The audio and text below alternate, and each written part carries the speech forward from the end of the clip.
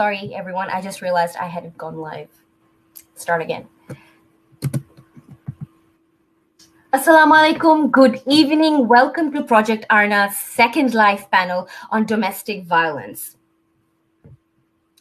আমাদের প্রথম live panel হয়েছিল প্রায় 1 মাস আগে, যেটার টপিক ছিল why do women stay in abusive relationships. ওই প্যানেলটা একটা অনেক বড় সাফল্য ছিল, কারণ ওই প্যানেলের পর আমাকে এবং ডাইরেক্টলি প্যানেলিস্টদেরকে শত শত নারীরা মেসেজ করেছে, ইমেল করেছে, talking about their stories, asking for help, asking for information so that they can themselves tackle or navigate a domestic violence situation, যেটা দেখায় যে এই টপিকে আমাদের কথা বলা কতটা জরুরি। আরেকটা জিনিস যেটা খুবই ক্লিয়ার হয়ে এসেছিল প্রথম প্যানেলটা থেকে, সেটা হচ্ছে কি ডোমেস্টিক ভায়োলেন্স বাড়ে একটা সিস্টেমের মধ্যে। It's an ecosystem. Patriarchy, social norms এবং কালচারাল নর্মস এর মতো অনেক ফ্যাক্টর আছে যেটার কারণে ডোমেস্টিক ভায়োলেন্স আমাদের সোসাইটিতে বেড়ে উঠছে দিন বা দিন। শুধুমাত্র এপ্রিলে 4,500-এরও বেশি মহিলা এবং প্রায় 500 বাচ্চা শিশু have been affected or have been victims of domestic violence according to MNF Foundation.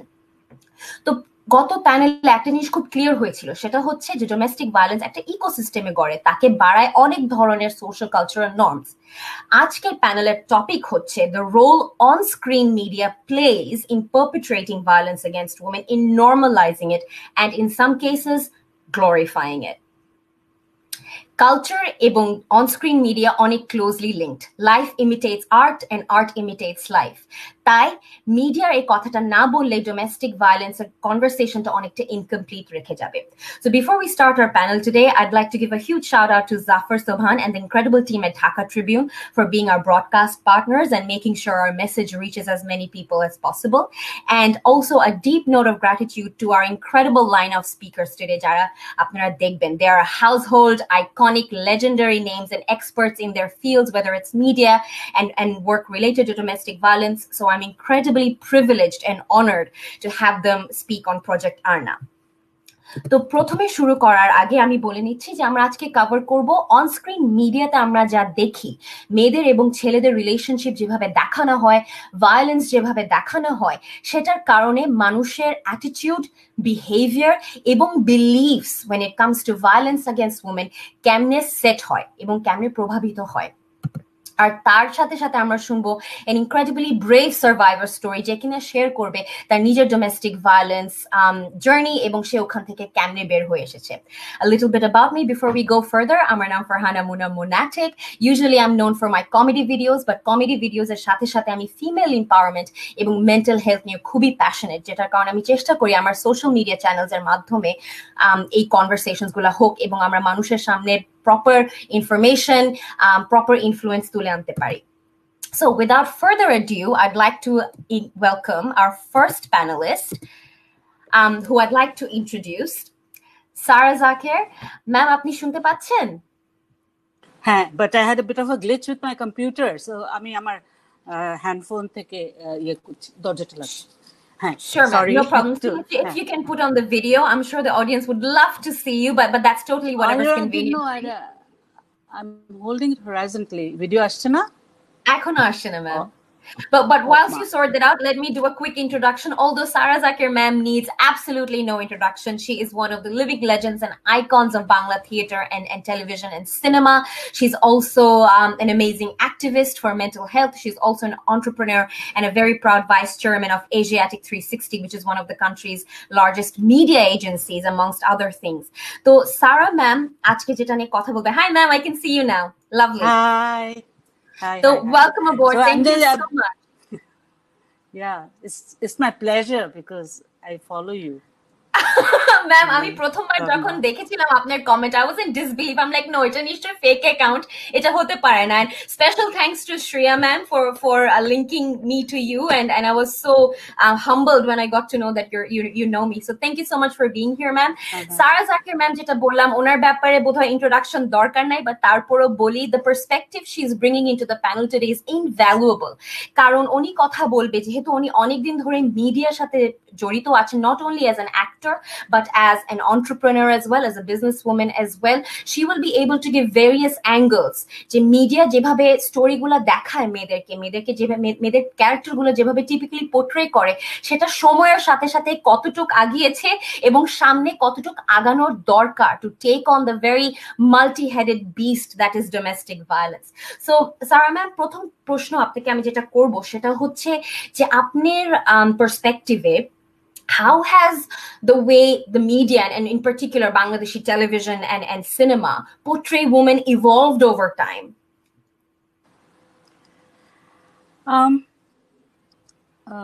ভালো এবং খারাপ। একটা হলো যে আমরা যখন আমরা শুরু করেছিলাম 70 দশকে, in the 70s, তখন থেকে এখন 50 বছর পরে দৃশ্যপট অনেক পাল্টেছে। একটা আমরা কনজিউমার ড্রিভেন মার্কেট হয়েছি। সেদিক থেকে আমি বলবো এক অর্থে যেহেতু কনজিউমার ড্রিভেন মার্কেট, সেখানে মেয়েদেরও একটা ভোগ্যপণ্য হিসেবে একটা অ্যাঙ্গেল আরো বেশি মানে এমফাসাইজড হয়ে যাচ্ছে। Are you saying ma'am এখন মেয়েরা আরো বেশি অবজেক্টিফাই হচ্ছে মেইনস্ট্রিম মিডিয়াতে? অবজেক্টিফাইড হচ্ছে আমার কাছে এটা মনে হয়, মানে directly or indirectly. R sorry, if I'm okay on the screen, ekটু আমাকে বলো। This is better? Perfect. Because I'm holding my so আরেকটা হচ্ছে যেটা যে আগে যেমন আমরা খুব ট্রেডিশনাল রোলে ছিলাম, যে মুখ টিপে হাসা, তারপরে একটু অন্যরকম ক্যারেক্টারে। আমি নিজেই একটা মাই ফেয়ার লেডির একটা অ্যাডাপ্টেশন করেছিলাম, তখন মেয়েটাকে একটা দোকান, চায়ের দোকানের মালিক বানিয়েছিলাম। তখন আমি ভাবছিলাম এটা আমাদের সমাজের সাথে ঠিক ফিট করে না। কিছুদিন আগে আমি একটা নাটক দেখলাম যে সেখানে আসলে মেয়েটা চা বিক্রি করছেন। ওই দিক থেকে the role, diversity roles have evolved, but I have to say that mediascape does reflect the mindscape of the people. And একটা ছোট্ট উদাহরণ দিয়ে আমি বলতে চাই যে আমার বাসায় একটা মেয়ে একদম গ্রামে থাকে, বাট যেহেতু প্রত্যেক মানুষের হাতে হাতে স্মার্টফোন, বাসায় বাসায় টেলিভিশন, এখন তারা অনেক বেশি এক্সপোজ টু মিডিয়া। এবং সেই জন্য তারা যখন একটা গ্রামের একটা মেয়ে যখন যে নাটকটা দেখছে সে টেলিভিশনে বা তার স্ক্রিনে, তখন সেই তার অ্যাসপিরেশনাল লেভেলগুলো সেটাকে ধরে এবং তাকে সেটা খুব আকর্ষণ করে। একটা মেয়ে আমার বাসায় এসেছিল, ওর একটা বড় অপারেশন হচ্ছিল, তো ও থাকে অজপাড়াগায়। তো দেখা যাচ্ছে যে আমি যখন ওকে বলছি তুমি একটু ক্রিয়েটিভ রাইটিং করো বা একটু কিছু লেখো, একটা রচনা লেখো, একটা গল্প লেখো, ও দেখছি যে ও একটা বাসার একটা অফিসের সেক্রেটারি, ওর একটা খুব কড়া বস আছে, সেই বসটা খুব চোখ রাঙিয়ে রাঙিয়ে কথা বলে।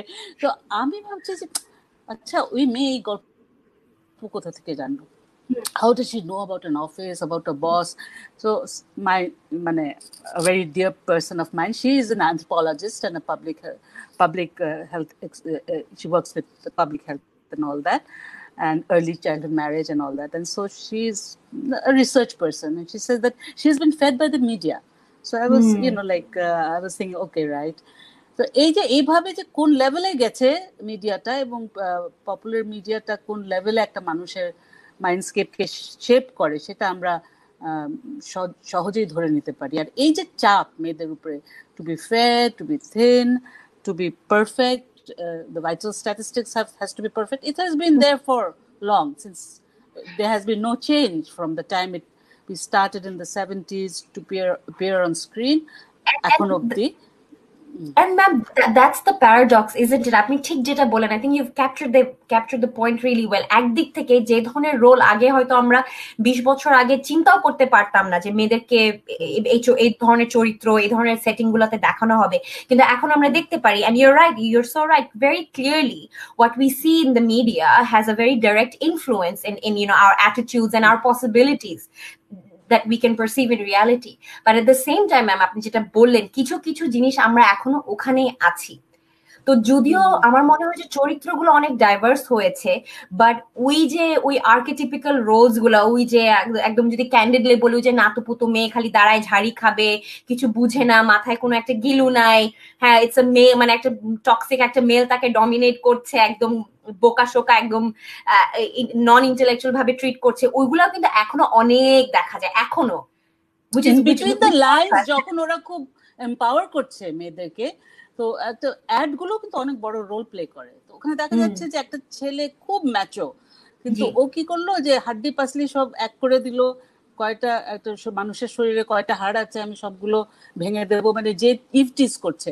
So one violence against another, মানে pitched against another, and then he's showing his muscle, and then finally he's winning because ও ভাব দেখাচ্ছে যে মেয়েটাকে রেস্কিউ করতে আসছে। সো বাট ওই যে একটা ম্যাচো জিনিসটা has a lot of pool. So ওইটাকেই marketing এ সব জায়গায় এটা ব্যবহৃত হতে দেখছি আমরা। জি, এটা আমি বিশ্বাস করি।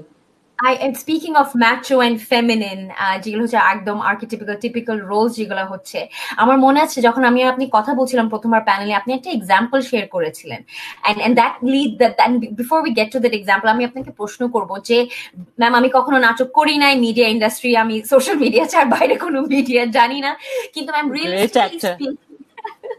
practically speaking একটা অ্যাক্টর or actress কতটুক ইনফ্লুয়েন্স আছে, কতটুক সে আছে যে সে কি চরিত্র অভিনয় করবে অথবা কি ডায়লগ বলবে নাকি না। কারণ আমার মনে আছে আপনি আমাকে একটা এক্সাম্পল বলেছেন যে আপনার টাইমে আপনাকে জিজ্ঞেস করা হয়েছিল খুবই স্টিরিওটিপিক্যাল একটা জিনিস করার জন্য, and you challenge that যে না আমি এটা কেন করবো, আমি আরেকটা জিনিস করবো, which will show me to be more empowered. Can you share that please?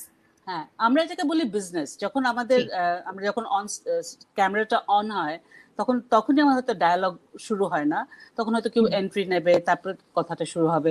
So we should have some business, even while acting we should have some business.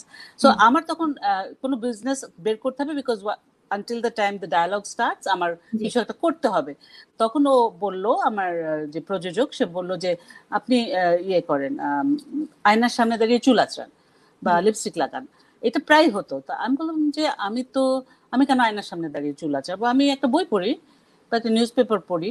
তো এই যে মেয়ে হলেই যে একটা বিজনেসটা হবে চুল আঁচড়ানো বা এরকম কিছু, এই জিনিসটা কনসেপ্টটা কিন্তু এটা ছাড়া মেয়েদের আর কিছু করার নাই, এরকম একটা ব্যাপার। আরেকটা জিনিস আমি বলি, কালকেই আমার ছেলেও অভিনয় করে, ইরেশ। সো ও একটু আপসেট যে ও যেমন একটা বলে, you have to be very honest to your character, যে ক্যারেক্টারটা তুমি প্লে করছো ওইটার ব্যাপারে you have to very honest. তো he played the role of a রাজাকার। হ্যাঁ, সেখানে ও মানে মাইনরিটি কমিউনিটিকে একটা বিশেষ নামে ৭১-এর একটা পার্সপেক্টিভে দেখাচ্ছে, ওই নামে ডেকেছে। সো আমাদের একজন খুব মানে খুব দেশ কি বলবো, দেশের খুব খ্যাতিমান একজন মানে মুক্তিযুদ্ধের একটা অঙ্গীকার নিয়ে সে অনেক কাজ করেছে, এরকম একটা মানুষ তাকে লিখেছে যে একটা স্ক্রিনশট নিয়ে ওকে পাঠিয়েছে আর বলছে যে তোমার কি বলার আছে এই ব্যাপারে, looking towards your parents and what they did for মুক্তিযুদ্ধ। So it was very upset. So একটা পয়েন্টে কিন্তু তোমার actor doesn't have much control over that, what he or she has to do. He has to be very clear and transparent, or she has to be very clear and transparent and respectful towards the character she does or he does. So এখানে তুমি যেমন নির্মাণ করো মোনাটিক্সে একটা খালা, একটা মা, এবং এইভাবে তুমি যে এটাকে নিজে যেহেতু ক্রিয়েট করছো, you can give it a perspective যেটা তুমি চাও। কিন্তু তুমি যখন নির্মাণ করো না, তুমি যখন একজন অভিনেতা, তখন তোমার সেই রোলটা তুমি প্লে করতে পারো না খুব বেশি আউট অফ দ্য ওয়ে গিয়ে পারো না। যেমন আমি যখন মঞ্চে নির্দেশনা দিই, তখন দেখা যায় যে আমার একটা ফেমিনিস্ট পার্সপেক্টিভ আছে, সেই জায়গাটা সবসময় আমি নাটকটাকে এমন একটা নাটক চুজ করি which I direct or write that is always based on women and the empowerment of women or how they are abused. But when I'm acting, সেখানে আমার খুব বেশি কিছু করার থাকে না। See, ma'am, I think you've raised a really interesting point, and I remember যে আপনার সাথে আমার খুব রিচ ডিসকাশনটা হয়েছিল যখন আমরা এই প্যানেলে কথা বলছিলাম। For sure, ma'am, I understand যে again, not being from the industry, from the outside, I do know technically director এবং রাইটারের হাতে মূল কাহিনীটা থাকে, এবং একটা অ্যাক্টর হচ্ছে প্রফেশনালি ওনাকে একটা রোল দেওয়া হয়, and his job is to respect the character, respect the role. Absolutely, ma'am, I'm with you on that. However, ma'am, I think পুরা কনভারসেশনটা যেখানে পিভট করে, and this is an extremely important distinction for everyone listening to this panel, is একটা হচ্ছে যে আপনি on স্ক্রিনে character দেখাচ্ছেন, যেরকম ইরেশ ভাইয়ের কথা যে আপনি বলছিলেন যে উনি his character itself was a rajakar, and the context and the storyline called for him to behave like a rajakar, and that included using certain vernacular. হ্যাঁ ম্যাম, আমার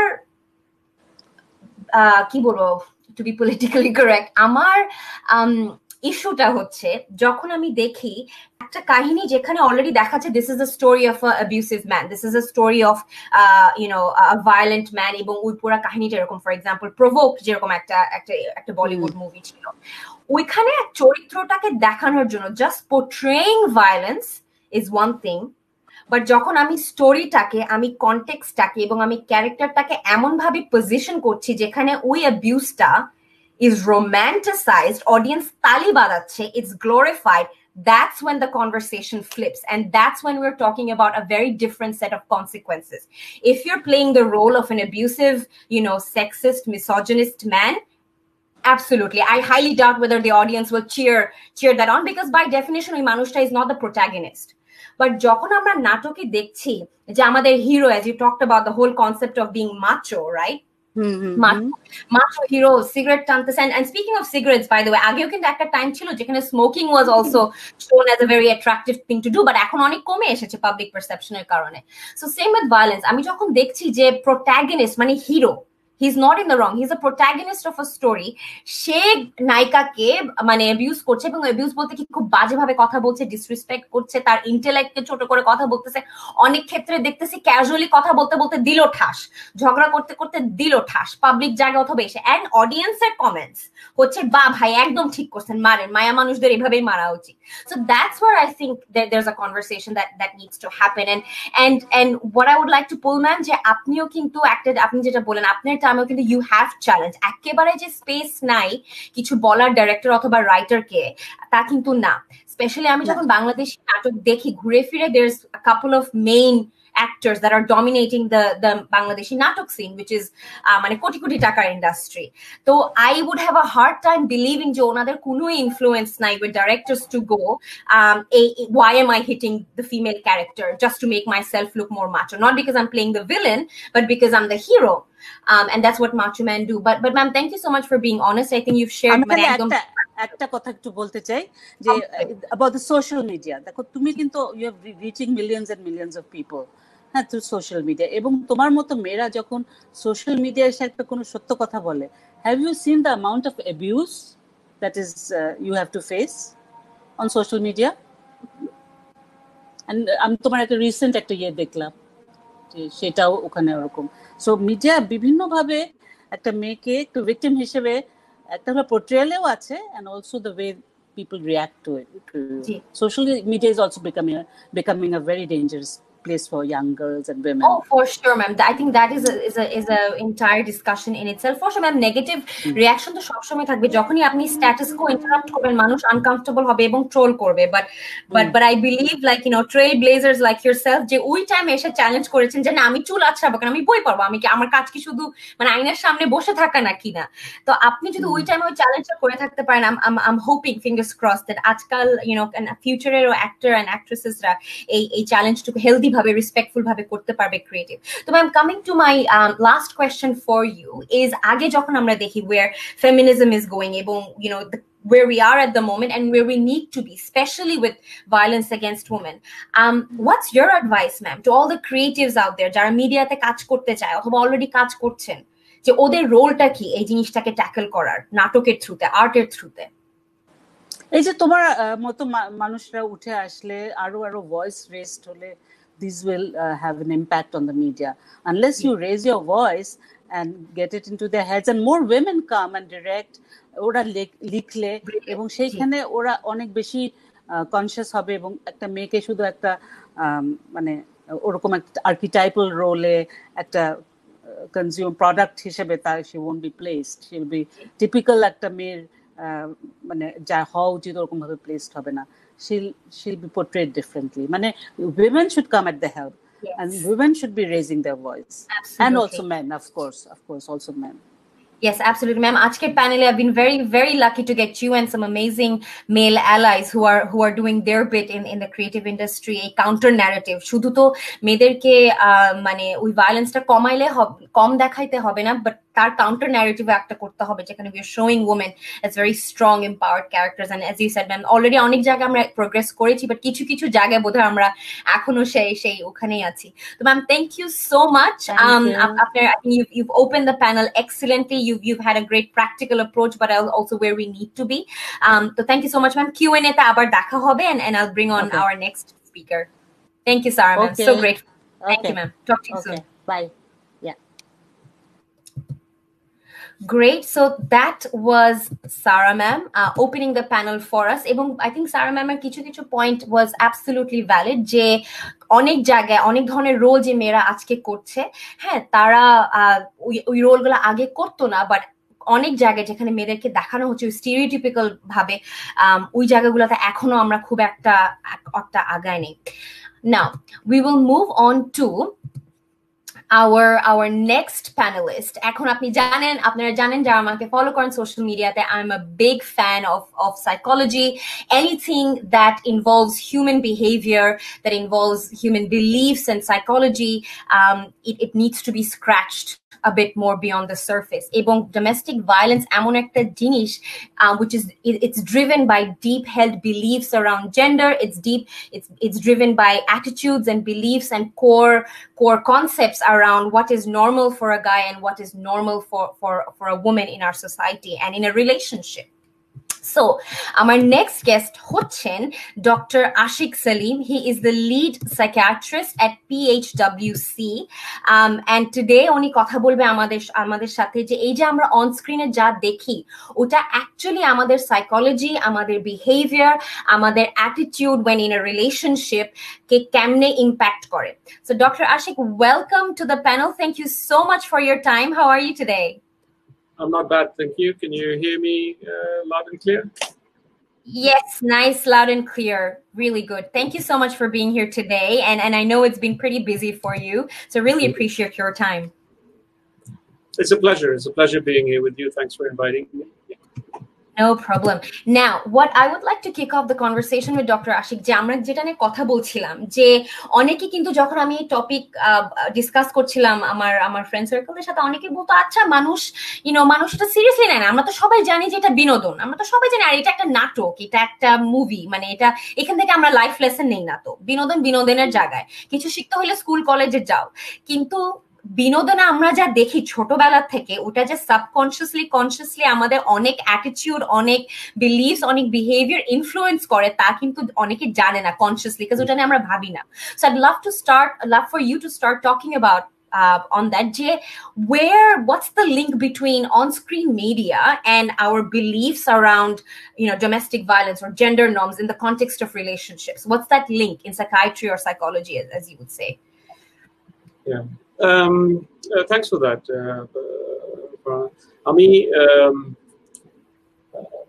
This issue it's quite deep, it's quite complicated, but I want to start by শুরু করতে যাচ্ছি যে আমাদের how do we learn আমাদের যে behavior, আমরা একটা রিলেশনশিপে যখন থাকি, say for example আমার যখন বাচ্চা হলো, আমার যখন মেয়ে হলো, আমার যখন ছেলে হলো, আমি তাদের সাথে কিভাবে ব্যবহার করি, রাইট? এটা করার মানে one of the models যেটা আমরা ফলো করি হচ্ছে হলো that it's one which we call model. তার মানে হলো যে আমরা এটার সিম্পল জিনিসটা হচ্ছিল যে আমরা দেখে শিখি। সো আমি যদি দেখি যে আমার বাবা আমার মাকে খুব রেসপেক্টফুলি ট্রিট করে, খুব একটা ইকুয়ালিটি দেয় ফ্যামিলিতে, যে একটা পেট্রিয়ার্কাল হায়ারার্কি নাই ওই ফ্যামিলিতে, ছোটকাল থেকে যদি দেখে আসি, তাহলে আমিও কিন্তু I grow up to be a respectful man, right, or a respectful person. Similarly আমার মেয়ে যদি আমাকে দেখে যে আমার ওয়াইফকে I am treating her in a respectful way, তাহলে my daughter will grow up empowered because she will expect that respect from a man, hopefully, when she meets one. So এটাকে আমরা মডেলিং করি, so দেখে শেখা। এখন media, especially now more than before, আমরা তো ছোটকালে বিটিভির একটা ব্ল্যাক এন্ড হোয়াইট চ্যানেল ছিল, এখন তো how the times have changed. Exactly. So এখন so media portrayal of characters also reflects আমাদের কালচারে কিভাবে কালচারাল নর্মস গুলো কি, এটা কিন্তু ইন দ্য ব্যাকগ্রাউন্ড রিফ্লেক্ট হচ্ছে। So for example, Sara Zaker ম্যামের সাথে যখন কথা বলছিলেন, you were talking about that a girl's job is to look at the mirror and brush her hairs and নিজের রূপচর্চা করা, এটা হলো মেয়ের কাজ, whereas ছেলেদের বিজনেস হচ্ছিল যে এক্সারসাইজ করা, বুক ডাউন দেওয়া, কিন্তু রিয়ালিটি কিন্তু that's different. আজকাল কিন্তু ছেলেরা they spend just as much time in the parlor as women, but but it is real, but the media does it portray that. Okay, that's the thing. যে so আমরা আর্কিটাইপিক্যাল ওখানে এখন আমরা আটকে আছি অনেক দূর। Exactly. So এই জিনিসটা খুব ইম্পর্টেন্ট যে আমাদের যে দেখে শেখা একটা system. I grew up in a very patriarchal system, and এটার থেকে বেরিয়ে আসতে হয়েছে through educating myself and through conversations with people. So modeling কনসেপ্টটা খুবই ইম্পর্টেন্ট। এটা ছাড়া আরেকটা কনসেপ্ট আছে যেটা হলো আমাদের কালচারাল concept. So আমাদের as a whole culture, there's this concept of archetypes, and এটা মানে হচ্ছিল যে একটা blueprint of behavior যেটা আমরা automatically rely on করি। যে for example আমি যেটা বললাম যে আমার, and that's not a conscious process. It's not a conscious process. It's a completely automatic process. And এখানে একটা গল্প I think we talked about যে আমার একটা friend, he was very liberal. আমাদের সাথে we traveled around the world a lot. অনেক ঘুরেছি, we were very liberal, we had female friends, and but then what happened was he got married. It was arranged marriage, very quick. I think within 4 or 5 weeks of meeting the girl, he got married to her, and very quickly he became a typical husband. যে সে ওই মেয়েটা বাসায় গেল, the girl had a job, she was quite progressive. তারপরে শাশুড়ি শ্বশুর বড় শুরু করলো যে না এখন তো বিয়ে হয়েছে, এখন শাড়ি পরো, একটু বাসার কাজ করো, চাকরি করা কি দরকার, and he went along with that, and we were all surprised. We were like, what the hell is happening? But what he did was it just automatically ওই বিহেভিয়ারে চলে গেল, সে কিন্তু চিন্তা করে না, and সে কিন্তু আগেও চিন্তা করে না যে অ্যাকচুয়ালি আমি বিয়ে করার পর আমি কিরকম হাজবেন্ড হতে চাই, আমি কিরকম ভাবে আমার ওয়াইফের সাথে ট্রিট করবো, আমি কি তাকে কোন লেভেল ইকুয়ালিটি আমরা শেয়ার করবো। So he followed this automatic process. Similar জিনিস হয় as well যে মানুষের যখন ছেলের বিয়ে দিয়ে দেয়, তখন দেখা যেত যে আমার আন্টি খুব ভালো, আমাদের সাথে সারা জীবন খুব ভালো ব্যবহার করছে, হঠাৎ করে যখন আমার ফ্রেন্ড তার গার্লফ্রেন্ডকে বিয়ে করে নিয়ে আসলো, হঠাৎ করে আন্টি দেখা গেল যে she became a television শাশুড়ি, evil শাশুড়ি গেল। So not necessarily violence, but just the attitude, যে ওই attitude চেঞ্জ গুলো যদি হতে পারে, and আমাদের যদি ব্লুপ্রিন্টটাতে ভায়োলেন্স থাকে, আমি যদি দেখে আসি যে বাবা রাগ করে মার গায়ে হাত তুলছে, তখন আমিও যদি অটোমেটিক্যালি কাজ করি, আমিও তখন আমার ওয়াইফের গায়ে হাত তুলি, আর আমার বাচ্চাদেরকে ওভাবে বড় করবে, এবং they also repeat the cycle, and we have a vicious never ending cycle. And Dr. Ashique, it's a really interesting point you raised, এবং আমিও অনেক দেখেছি নিজের ফ্রেন্ড সার্কেলে এবং আমার সোশ্যাল মিডিয়া থ্রুতে আমার এতজনের সাথে কথা হয়, খুব একটা কমন জিনিস শোনা যায় যে আপু যখন আমরা ডেট করছিলাম অথবা বিয়ের আগেও ও কখনো এরকম ছিল না, মানে হয়তো হালকা পাতলা রেড ফ্ল্যাগস ছিল, বাট যেই হাজবেন্ড হলো, যেই বিয়ে হলো, it's like a 180 degree turn. অনেকের ক্ষেত্রে ওরা শুরু থেকেই সাইকোলজিক্যালি অ্যাবিউসিভ থাকে, ইমোশনালি অ্যাবিউসিভ থাকে, বাট অনেক ক্ষেত্রে এরকম হয়। এবং আরেকটা ডাবল স্ট্যান্ডার্ড আমি যেটা দেখি, আপনি যেটা বললেন যে ধরলেন মেয়ে বন্ধুদের জন্য একটা স্ট্যান্ডার্ড, ফ্যামিলির মা বোন কাজিনদের জন্য একটা স্ট্যান্ডার্ড, বাট যখন বিয়ে হয় বউ হয় তখন completely a different set of standards. It's as if যেটা আপনি বলেন some automatic blueprint switch went on. That's right. So that brings me to my next questions, Dr. Ashique, যে আপনি আপনার এক্সপেরিয়েন্সে কিভাবে দেখেন এই আর্কিটাইপস গুলা রিয়েল লাইফের রিলেশনশিপ গুলাকে কেমনে ইম্প্যাক্ট করে, and specifically in the context of toxic masculinity and domestic violence, and especially the perpetrator and victim psychology. So it has a profound effect. এটার ইম্প্যাক্টটা is huge, and আমরা মিডিয়া থেকে একটু সরে যাচ্ছি, but the fact remains যে আমরা actually আমাদের সমাজে তো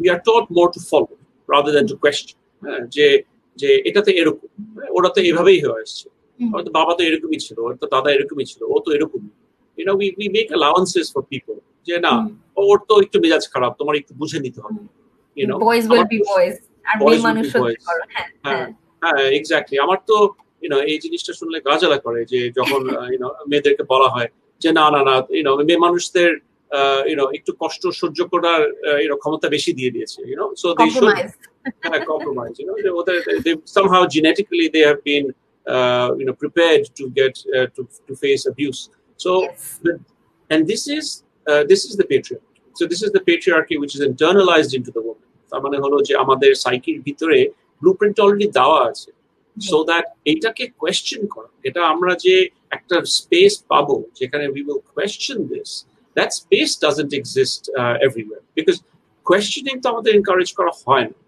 আমরা যে ঠিক আছে আচ্ছা ঠিক আছে এখন তো বিয়ে হয়ে গেছে হয়তো বা ভালো হয়ে যাবে হয়তো বা চেঞ্জ হবে আচ্ছা একটু কষ্ট করলাম আবার নতুন করে আগে খুঁজে বের করতে হবে I mean there's so many things once that cycle starts and your last talk the last panel covered this beautifully so amra in the I listened to that and they talked about that cycle of the abuse and the victim and the perpetrator cycle if the victim can question and recognize you mentioned red flag bolbe red flag amra jodi shekhano hoy and I know আমাদের পরে একজন panelist আছে যে আমাদের এর ব্যাপারে বলবে but আমাদেরকে স্কুলে কলেজে ছোটকালে যদি শেখানো হয় যে না এটা একটা রেসপেক্টফুল রিলেশনশিপ সো আমি সেদিন একটা সেশন করছিলাম একজনের সাথে আর আমি তাকে একটা সিম্পল কোয়েশ্চেন জিজ্ঞেস করলাম যে ওর ছেলের সাথে সমস্যা হচ্ছে আমি জাস্ট তাকে জিজ্ঞেস করলাম যে ছেলেটা কি তোমাকে রেসপেক্ট করে কি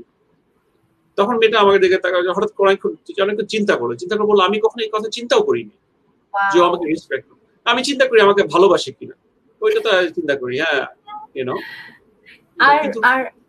sorry Dr. Ashique finish please go ahead no exactly that there are certain things we say যে আমাদের ওই তো if you go back to the archetypes and the blueprints that what are the standards we set যে আরেকটা জিনিস শুনি সারাক্ষণ again Ghazala করে যে না ও খুব ভালো জামাই ছিল আমাকে জীবনে গায়ে হাত দেয় না and এই কথা শুনলে মানে the standards are so মানে low for being a good husband as long as I don't beat my wife I'm a good husband so respect equality forget about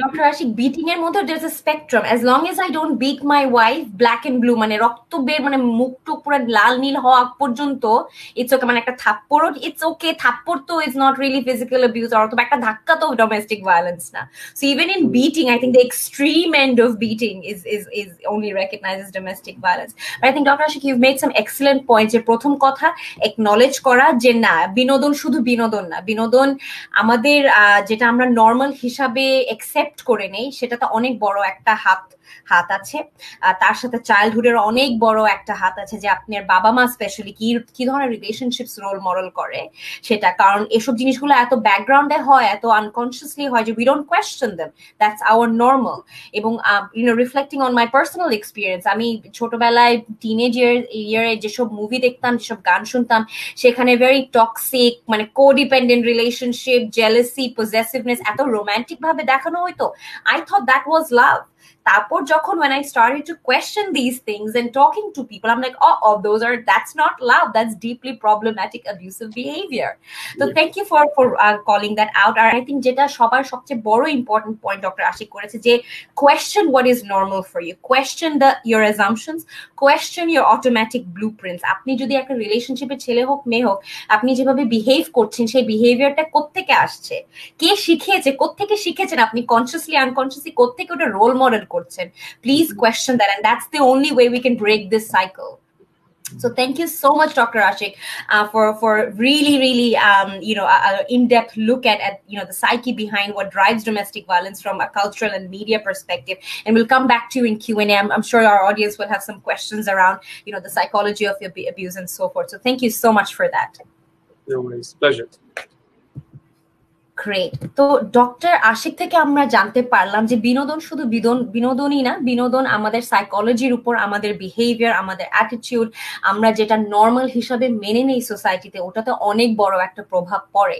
তো নেক্সট টাইম যখন আপনি একটা রিলেশনশিপে আনহেলদি বিহেভিয়ার দেখছেন অথবা automatically আপনি একভাবে ব্যবহার করছেন আপনার পার্টনারের সাথে, ডক্টর আশিক যেটা বলল, জিজ্ঞেস করুন নিজেকে যে এই ব্যবহারটা, এই অ্যাটিটিউডটা, এই বিহেভিয়ারটা আমি কোত্থেকে শিখেছি? আমি এটা কি বাসার থেকে আমাকে অটোমেটিকলি শিখে বড় করা হয়েছে, এটাকে আমি স্কুল থেকে পিক আপ করেছি, নাকি এটা আমি মিডিয়াতে দেখে বড় হয়েছি?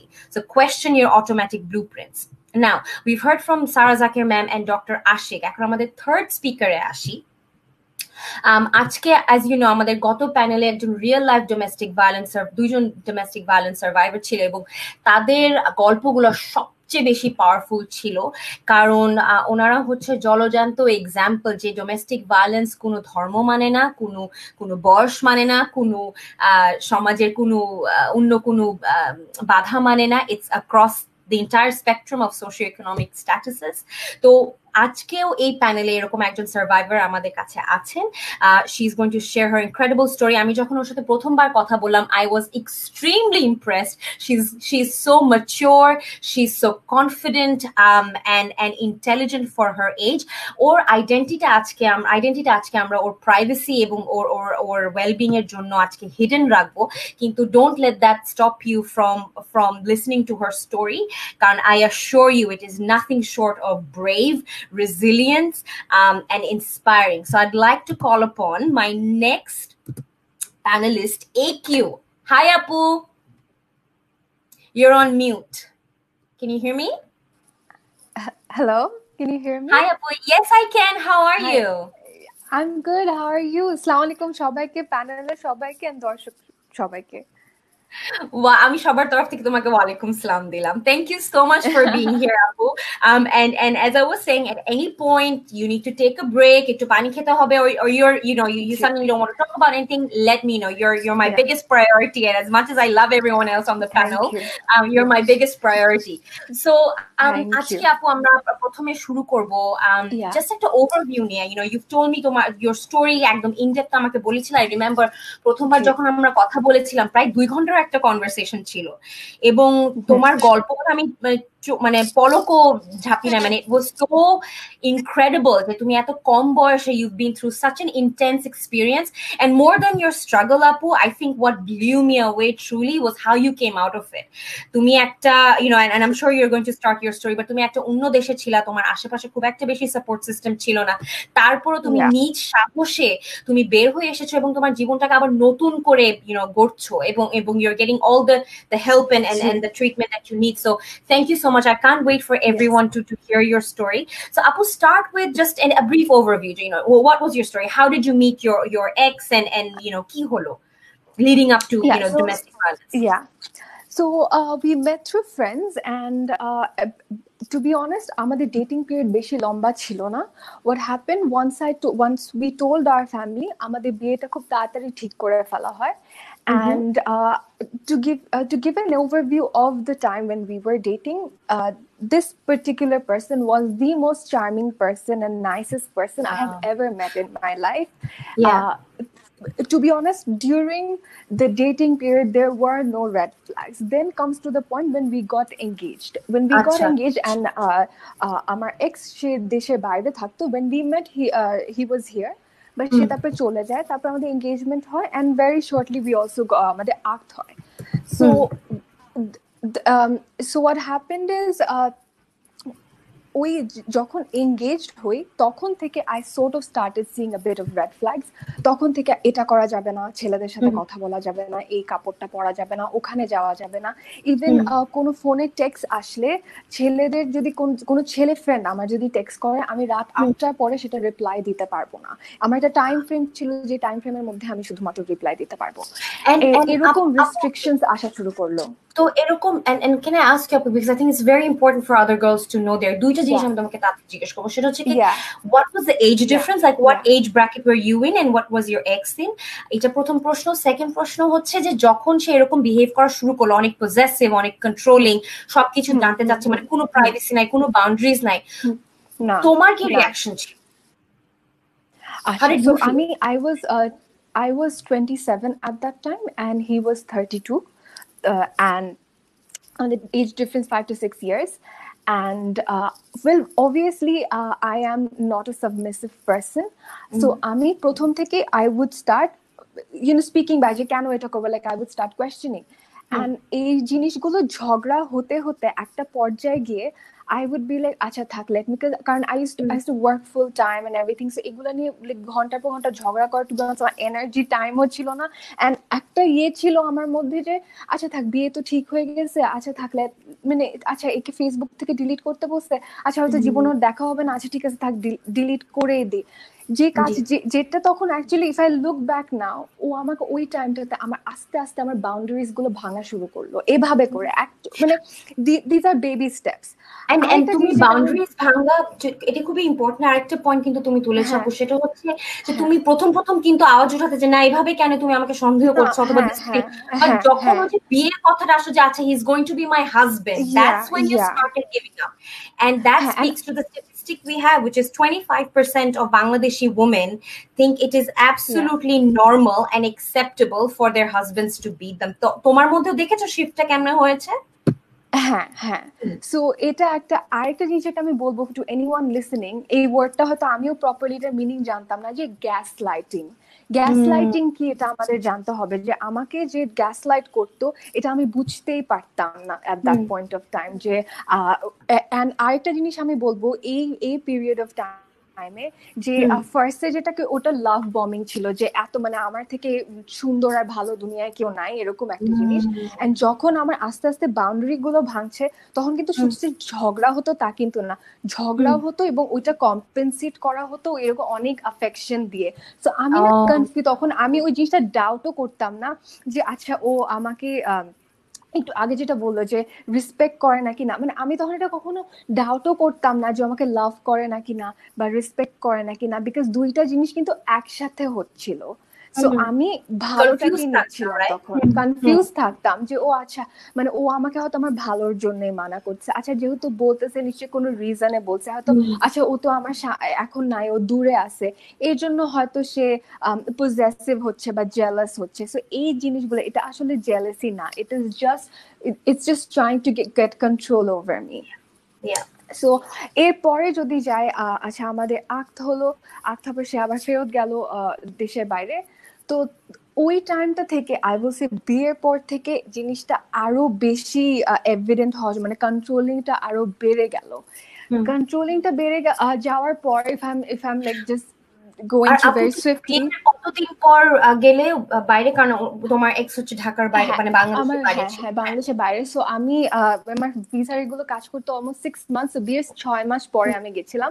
সো আমি যদি এই টাইমটার কথা বলি, যে এই 6 মান্থস আমি যখন দেশে ছিলাম, এই টাইমটা কন্ট্রোলিং বিহেভিয়ারটা বেড়ে গেল।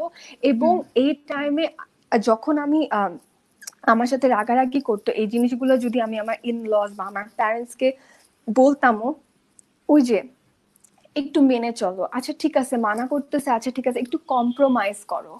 কম্প্রোমাইজটা আসলে কোন জিনিসটা কম্প্রোমাইজ? আমার সেলফ রেসপেক্ট নিয়ে যে আমাকে ডাউট করছে সবসময়, আমার যে সেলফ রেসপেক্টটাই আমার থাকছে না, সেই জিনিসটা কি অ্যাকচুয়ালি কম্প্রোমাইজ? না, এটাকে কম্প্রোমাইজ বলে না, কারণ he is not respecting me. So এই জিনিসটা আমি বলতে চাই।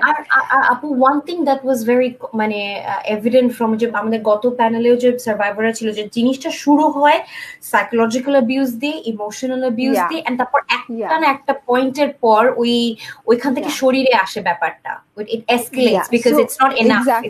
Did that happen to you as well? Yeah, so এই টাইমে আরেকটা যেটা হয়, I started finding out a lot of things, I started questioning him. ওই সময়টা জিনিসগুলো ওয়ার্স হওয়া শুরু করে দিচ্ছিল, কারণ আমি ওকে অনেক কিছু নিয়ে কোয়েশ্চেন করতাম। আর ওই টাইমে ও যেটা করতো, ধর আমি একটা জিনিস জিজ্ঞেস করছি তুমি এটা কেন করছো, তখন যেটা উল্টা আসতো, I am not exaggerating, 1-1.5 ঘন্টা আমাকে নিয়ে আমাকে বলে যেত যে আমার এটা ভুল, আমার এটা I've done this, I've done that, ওই 1971 সালের কথা উঠায় আনবে, অমুক করছে, এই জিনিসগুলো বলে বলে আমি যে সে যে জিনিসটা রং করছে আমি যেটা তাকে বলবো, এটা আসলে আমাকে চান্সই দিত না বলার। মানে সে নিজেই বলে যে তো আমি আমার পয়েন্টটা এখনো মানে I couldn't make it across. And as I said, I had a very busy schedule at that time, so আমি be like আচ্ছা থাক এখন এগুলো হোক, ওখানে গেলে ঠিক হয়ে যাবে। আমি কিন্তু পুরা টাইম জাস্ট এই হোপে ছিলাম যে once I go, ওখানে ও যেখানে থাকে ওখানে যাওয়ার পর এই জিনিসগুলো ঠিক হয়ে যাবে। এগুলো হয়তো আমাদের লং ডিস্টেন্সের জন্য হয়তো এই মিসআন্ডারস্ট্যান্ডিংস গুলো হচ্ছে বা প্রবলেম তারপর যখন ওখানে পৌঁছালো আপু, ওখানে যাওয়ার পর I think the first time he hit me was just 3 weeks after I landed. And how long have you been married for by that time? 6 মাস, তাই না? 6 মাস, 6 মাস approximately. So ওই আমাকে অনেকে এই কথাটা জিজ্ঞেস করে যে তোমাকে যখন মানে because they have not been in a situation, যে তোমাকে ফার্স্ট টাইম যখন তোমার গায়ে হাত তুলছে তুমি তখন কেন বের হয়ে যাও নাই? Well, because আমি I used to work in a multinational back in Bangladesh, and আমি সব ছেড়ে ছুড়ে I have gone there to start my life. আমি এই জিনিসটা মানে বুঝে, আমি টু বি অনেস্ট আমি বুঝে উঠতে পারতেছিলাম না যে আমার ওই মোমেন্টে কি করা উচিত, মানে আমি কই যাব কি করব। এন্ড ওইটা আমি শহরে একদম নতুন, আমি 3 সপ্তাহ আগে এখানে I arrived there. So আমি টু বি অনেস্ট মানে আমি বুঝে উঠতে পারতাম না তখন। আমি মনে করছিলাম Oh, definitely I was in shock. I was in unreal. I mean, the first day he hit me, I didn't even cry. I didn't have any reaction. I was chup করেছিলাম. Like I had zero reaction that day. So it, and then moving on, I was actually in that marriage for 2 months because that was probably আমি এর থেকে বেশি নিতে পারতাম না। আমি 2 মাস এই জন্য ছিলাম because আমি সব ছেড়ে আসছি, so I didn't have any status in that country either. I went with a temporary visa, আমার কোনো PR etc কিছু ছিল না। So আমি কি করব আমি বুঝে পাচ্ছিলাম না with my life. So I guess আর তাছাড়া obviously I was married, so এখানে ফ্যামিলির একটা ব্যাপার আসে। So সবকিছু চিন্তা করে আমি চিন্তা করতাম যে আচ্ছা ঠিক আছে ওটা মানা করছে থাক এটা না করি, ওটা মানা করতেছে থাক ওটা না করি। এরকম করতে করতে the day I came out, which we'll talk about later, I think that day was the day when I realized that it's not me. It's the problem isn't me, and I mean jai kori na keno this will continue. So I think that realization is what helped me come out.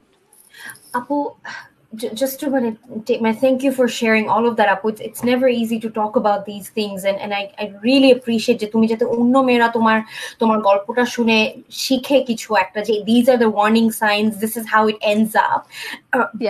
এবং inspired হয় ওটার জন্য তুমি share করছো আজকে তোমার গল্পটা। অনেক অনেক thank you. I have a question for you, আপু। সেটা হচ্ছে ওই 2 মাসে তুমি নিজের সাথে একটা লড়াই চলছে, রাইট? যে you're sort of in shock, but at the same time you're like, this person obviously doesn't respect me, কিন্তু ঠিক আছে আমি তারপর চেষ্টা করব। এই 2 মাসের মধ্যে আপু, did he keep getting worse or were you sort of stuck in the same loop? No, it was getting worse. It just like ekdom just like niche, it was just getting worse and worse and worse. And যেটা হতো যে হ্যাঁ একটা incident হতো, তারপর হয়তো 2-3 দিন ভালো যেত, চিন্তা করতাম যে আচ্ছা ঠিক হয়ে যাবে, because I used to like walk on eggshells the entire time. আমি সবসময় walking on eggshells, and সারাক্ষণ একটা দম বন্ধ একটা ফিলিং হতো যে আমার নিঃশ্বাস আটকা আসতেছে, আমি নিঃশ্বাস নিতে পারতেছি না। সো হ্যাঁ, এর পুরাটা টাইম এরকমই একটা ফিলিং ছিল আমার। আমার মনে আছে আপু তুমি বলেছিলে আমাকে একটা ইনসিডেন্টের কথা, যখন আমরা প্রথমবার কথা বলছিলাম, যে তুমি কি পড়লা, কার দিকে তাকাইলা, তোমার ফোন বাজলে তোমার ভয় লাগতো যে এখন বুঝি আবার আমার গায়ে আমার ফোন এই জন্য ভেঙে ফেলছে। আমার নাকি অনেক বেশি ফ্রেন্ড, আমি মানুষের সাথে অনেক বেশি কথা বলি। again if you remember, আমি কিন্তু 8টার পরে কোনো ছেলেদের মেসেজে রিপ্লাই দিতে পারবো না etcetera.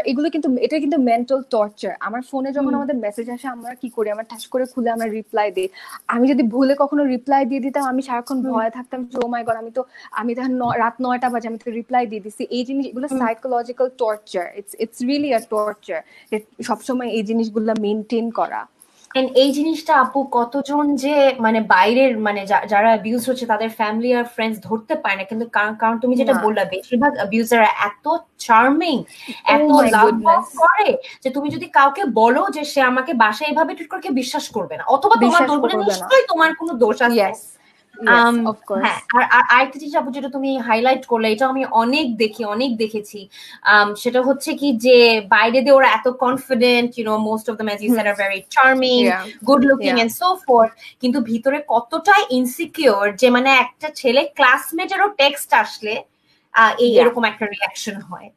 So I think that is also a very big red flag for many women out there. It starts out as possessiveness, care, but this is how it ends.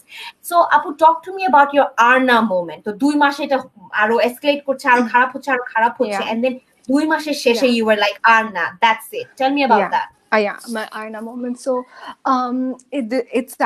it's really weird. I feel like এই দিনটা আল্লাহ কেমন করে জানি plan করছিল। So সে আমার ওই দিন আমার পাশের শহরে আমার খালা থাকেন, আর আমার মামা একটু দূরে থাকেন, তো ওনারও আসার কথা আমার খালার বাসায়। সো ওইখানে ওই দিন দাওয়াত ছিল। সো আমি আগে থেকে আমি ট্যাক্সি হায়ার করে রেখেছিলাম যাতে আমি যেতে পারি। So it was suppose to come in a very specific time, এসে আমাকে পিক করে নিয়ে যাবে। তো ওই দিন সে ঘুম থেকে উঠলো অনেক বেলা করে, উঠে আমাকে like out of thin air for no reason আমাকে এসে জিজ্ঞেস করতেছে, তুমি তোমার এক্সের ছবি কি সব ডিলিট করে দিছো? আমি বলছি হ্যাঁ ডিলিট করে দিছি। ওয়াই? লাইক না, আমি তোমার ফোন চেক করো, ফোনের মধ্যে আছে নাকি। So I scrolled down the phone and everything and I showed that ফোনে নাই। Then he took my laptop and then and as I said I was supposed to go to a dawat. So I went to shower, বের হয়ে দেখি আমার laptop, he's surfing through my laptop, বলে কি না আমার ল্যাপটপে কোনো ছবি আছে না। কেন বলছি নাই, কেন থাকবে, আমি কিসের জন্য রাখবো। সার্ভ করতে করতে কোনো 2012 or 13 এর একটা অ্যালবাম বের করে, যে মোবাইল ইম্পোর্ট থাকে না, আমার ফোনের মধ্যে যা ছবি আছে সব পাঠাই দিই, ওরকম একটা অ্যালবামের মধ্যে সে একটা ছবি খুঁজে বের করছে। ইট was like a selfie or something.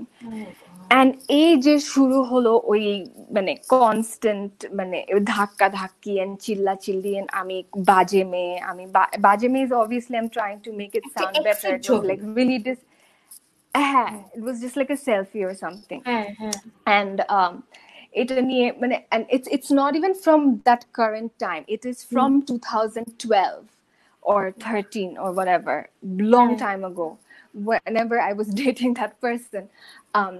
So ওই ছবিটা নিয়ে তারপর এইটা, and I was when I was asking যে এটা তো অনেক আগের ছবিটা, এটা নিয়ে এখন কেন, why are we fighting right now?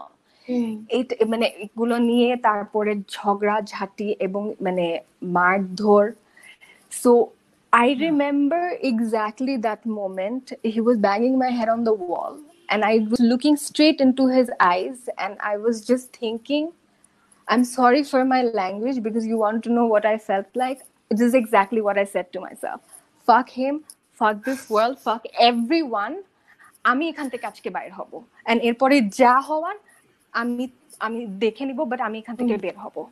and thankfully ওই ট্যাক্সিটা তখন চলে আসে। so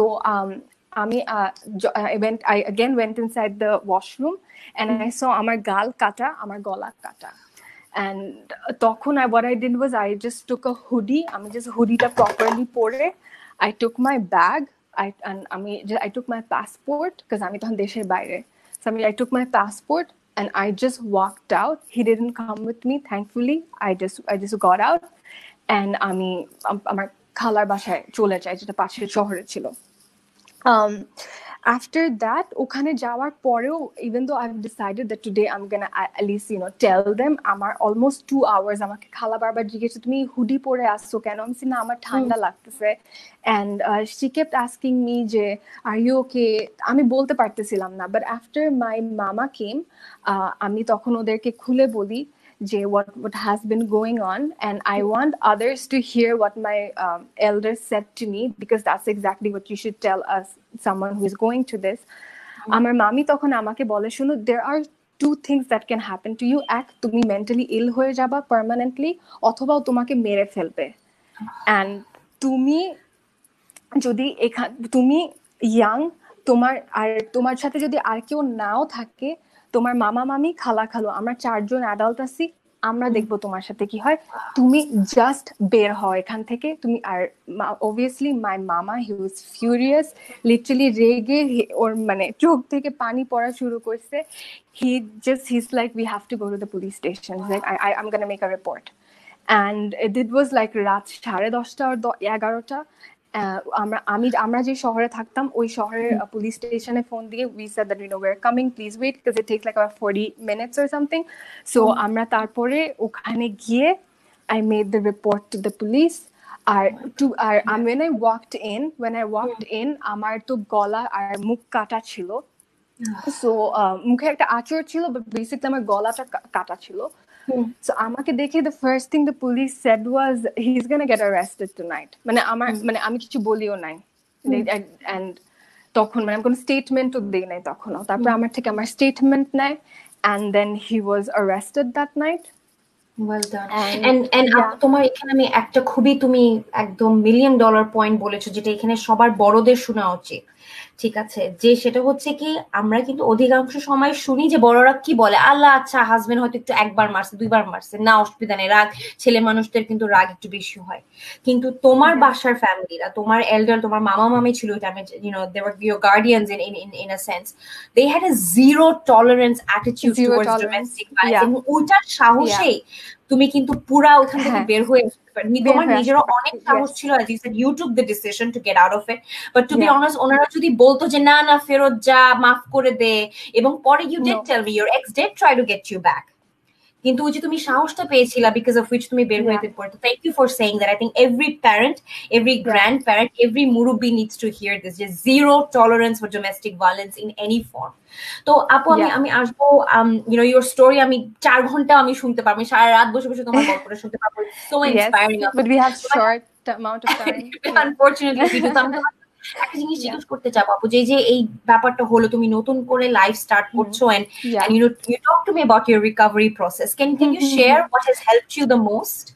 Yes, so this country we're talking about Canada, and I want to mention it because they have been so good to me.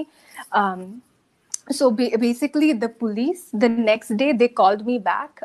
He was arrested. So there's a case going on, which is actually why I don't want to come out, because it could affect the case. Yeah.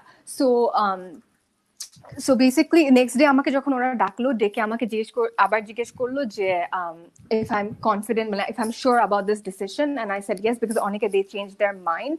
So I said no, I'm confident about this decision. And then ওরা আমাকে যেটা করলো, ওরা আমাকে link করে দিয়েছিল ওখানকার যে জেনারেল হসপিটাল, ওখানে একজন সাইকিয়াট্রিস্ট ছিল তার সাথে, and ওখানে বেসিক্যালি আমাকে EMDR বলে একটা ট্রিটমেন্ট আছে, যেটা is for people who has been through trauma, তাদের জন্য স্পেসিফিকলি হয়। সো আমি EMDR, I think I was there for 2 months. So আমি 2 মাস EMDR করাতে, I think that's what was really fundamental for my recovery, যে এই ট্রিটমেন্টটা নেওয়া। After that, আমি দেশে যখন চলে আসি, again I would like to mention PHWC. I've immediately contacted them, and I have been taking treatment from them or counseling with them throughout for the past few months. And a counseling nowata is very important. Having said that, just counseling করার সময় ওনারা তোমাকে best advice দিবে, but আমি যদি ওই জিনিসগুলো না করি, I will never recover. আমাকে স্ট্রং হতে হবে, আমাকে ও যে অ্যাডভাইসগুলো দিচ্ছে সেই অ্যাডভাইসগুলো আমার ফলো করতে হবে, এবং আমার নিজের ওই মাইন্ডসেটটা থাকতে হবে যে that's my past, it doesn't define me. আমার লাইফে যদি খারাপ কিছু একটা হয়, that's just a part of life, because লাইফের অনেকগুলো চ্যাপ্টার থাকে, কিন্তু ওই খারাপটার জন্য আমি বাকি যে টাইমটুকু আছে, I cannot ruin it. So আমার ওই জায়গা থেকে বের হয়ে আসতে হবে, আমার নিজেকে সামনে নিয়ে যেতে হবে নিজের জীবনটা। Amazing. Oh my God. Thank you so much, Apu, for sharing that. I think to me, $1 million, you've hit the nail on the head. Some really important messages. Number one, don't ignore the red flags, because chances are ওই ছোট ছোট জিনিস থেকে শুরু হবে, ছোট ছোট যে না বাসা অতটার মধ্যে থাকবো, ওর সাথে কথা বলতে পারবা না, ওখানে যেতে পারবা না, আর এই পাওয়ার আর এই কন্ট্রোলটা বাড়তে থাকবে এবং মানসিক অত্যাচার থেকে ইমোশনাল অত্যাচার থেকে এটা ফিজিক্যাল অত্যাচারে যাবে, চলে যাবে, তোমার মামিটা ভাঙতে থাকবে। Yes, and আমাদের ভাঙতে ঠিক আছে, বয়ফ্রেন্ডদেরকে এত ছাড় দেওয়া হয়, তারপর হাজবেন্ড হলে তো কথাই নাই। আর তোমার মামি যেটা কথা বলে যে একটা দুইটা জিনিস হবে, সেটা হচ্ছে তুমি আদের মানসিকভাবে কমপ্লিটলি অসুস্থ হয়ে পড়বে, যেটা কি মানে অনেক অ্যাবিউজ মানে ভিকটিমদের হয়, অথবা একটা পয়েন্টে তুমি মানে মারা যাবে, মেরে ফেলবে তোমাকে। And I think that's very important. ওটা যে কতটা probability. And thank you for talking about counseling, Apu. You're absolutely right. Physically abuse হওয়ার একটা ট্রিটমেন্ট আছে, বাট মেন্টাল যে একটা ট্রমা হয় একটা অ্যাবিউজ ভিকটিমের সাথে, সেই রিকভারিটা আমরা অনেক সময় আমরা ইগনোর করে যাই, অথবা আমরা জানি না যে আমরা এই মেন্টালি ট্রমা থেকে কেমনে রিকভার করবো। So the fact that you talk openly about therapy, and ওটা তোমার জন্য কতটুকু ভালো ছিল, ইউজফুল ছিল কাউন্সিলিং এ যাওয়া এবং কথা বলা, জীবনকে আগিয়ে নিয়ে যাওয়া। Thank you for sharing that, Apu. And most importantly, thank you for being brave, thank you for being courageous, and thank you for sharing your story, Apu. I have so much love and respect for you. Thank you so much. Thank you for letting me speak about it. Oh, please, pleasure is all mine. The Q&A te যদি কোনো question থাকে আপু তোমার জন্য, I'll circle back to you. But other than that, I think you've earned a well-deserved break. Have a glass of water and I'll move on to my next panelist. Okay, thank you. Thank you, Apu. You're amazing. Thank you so much. Thank you. All right.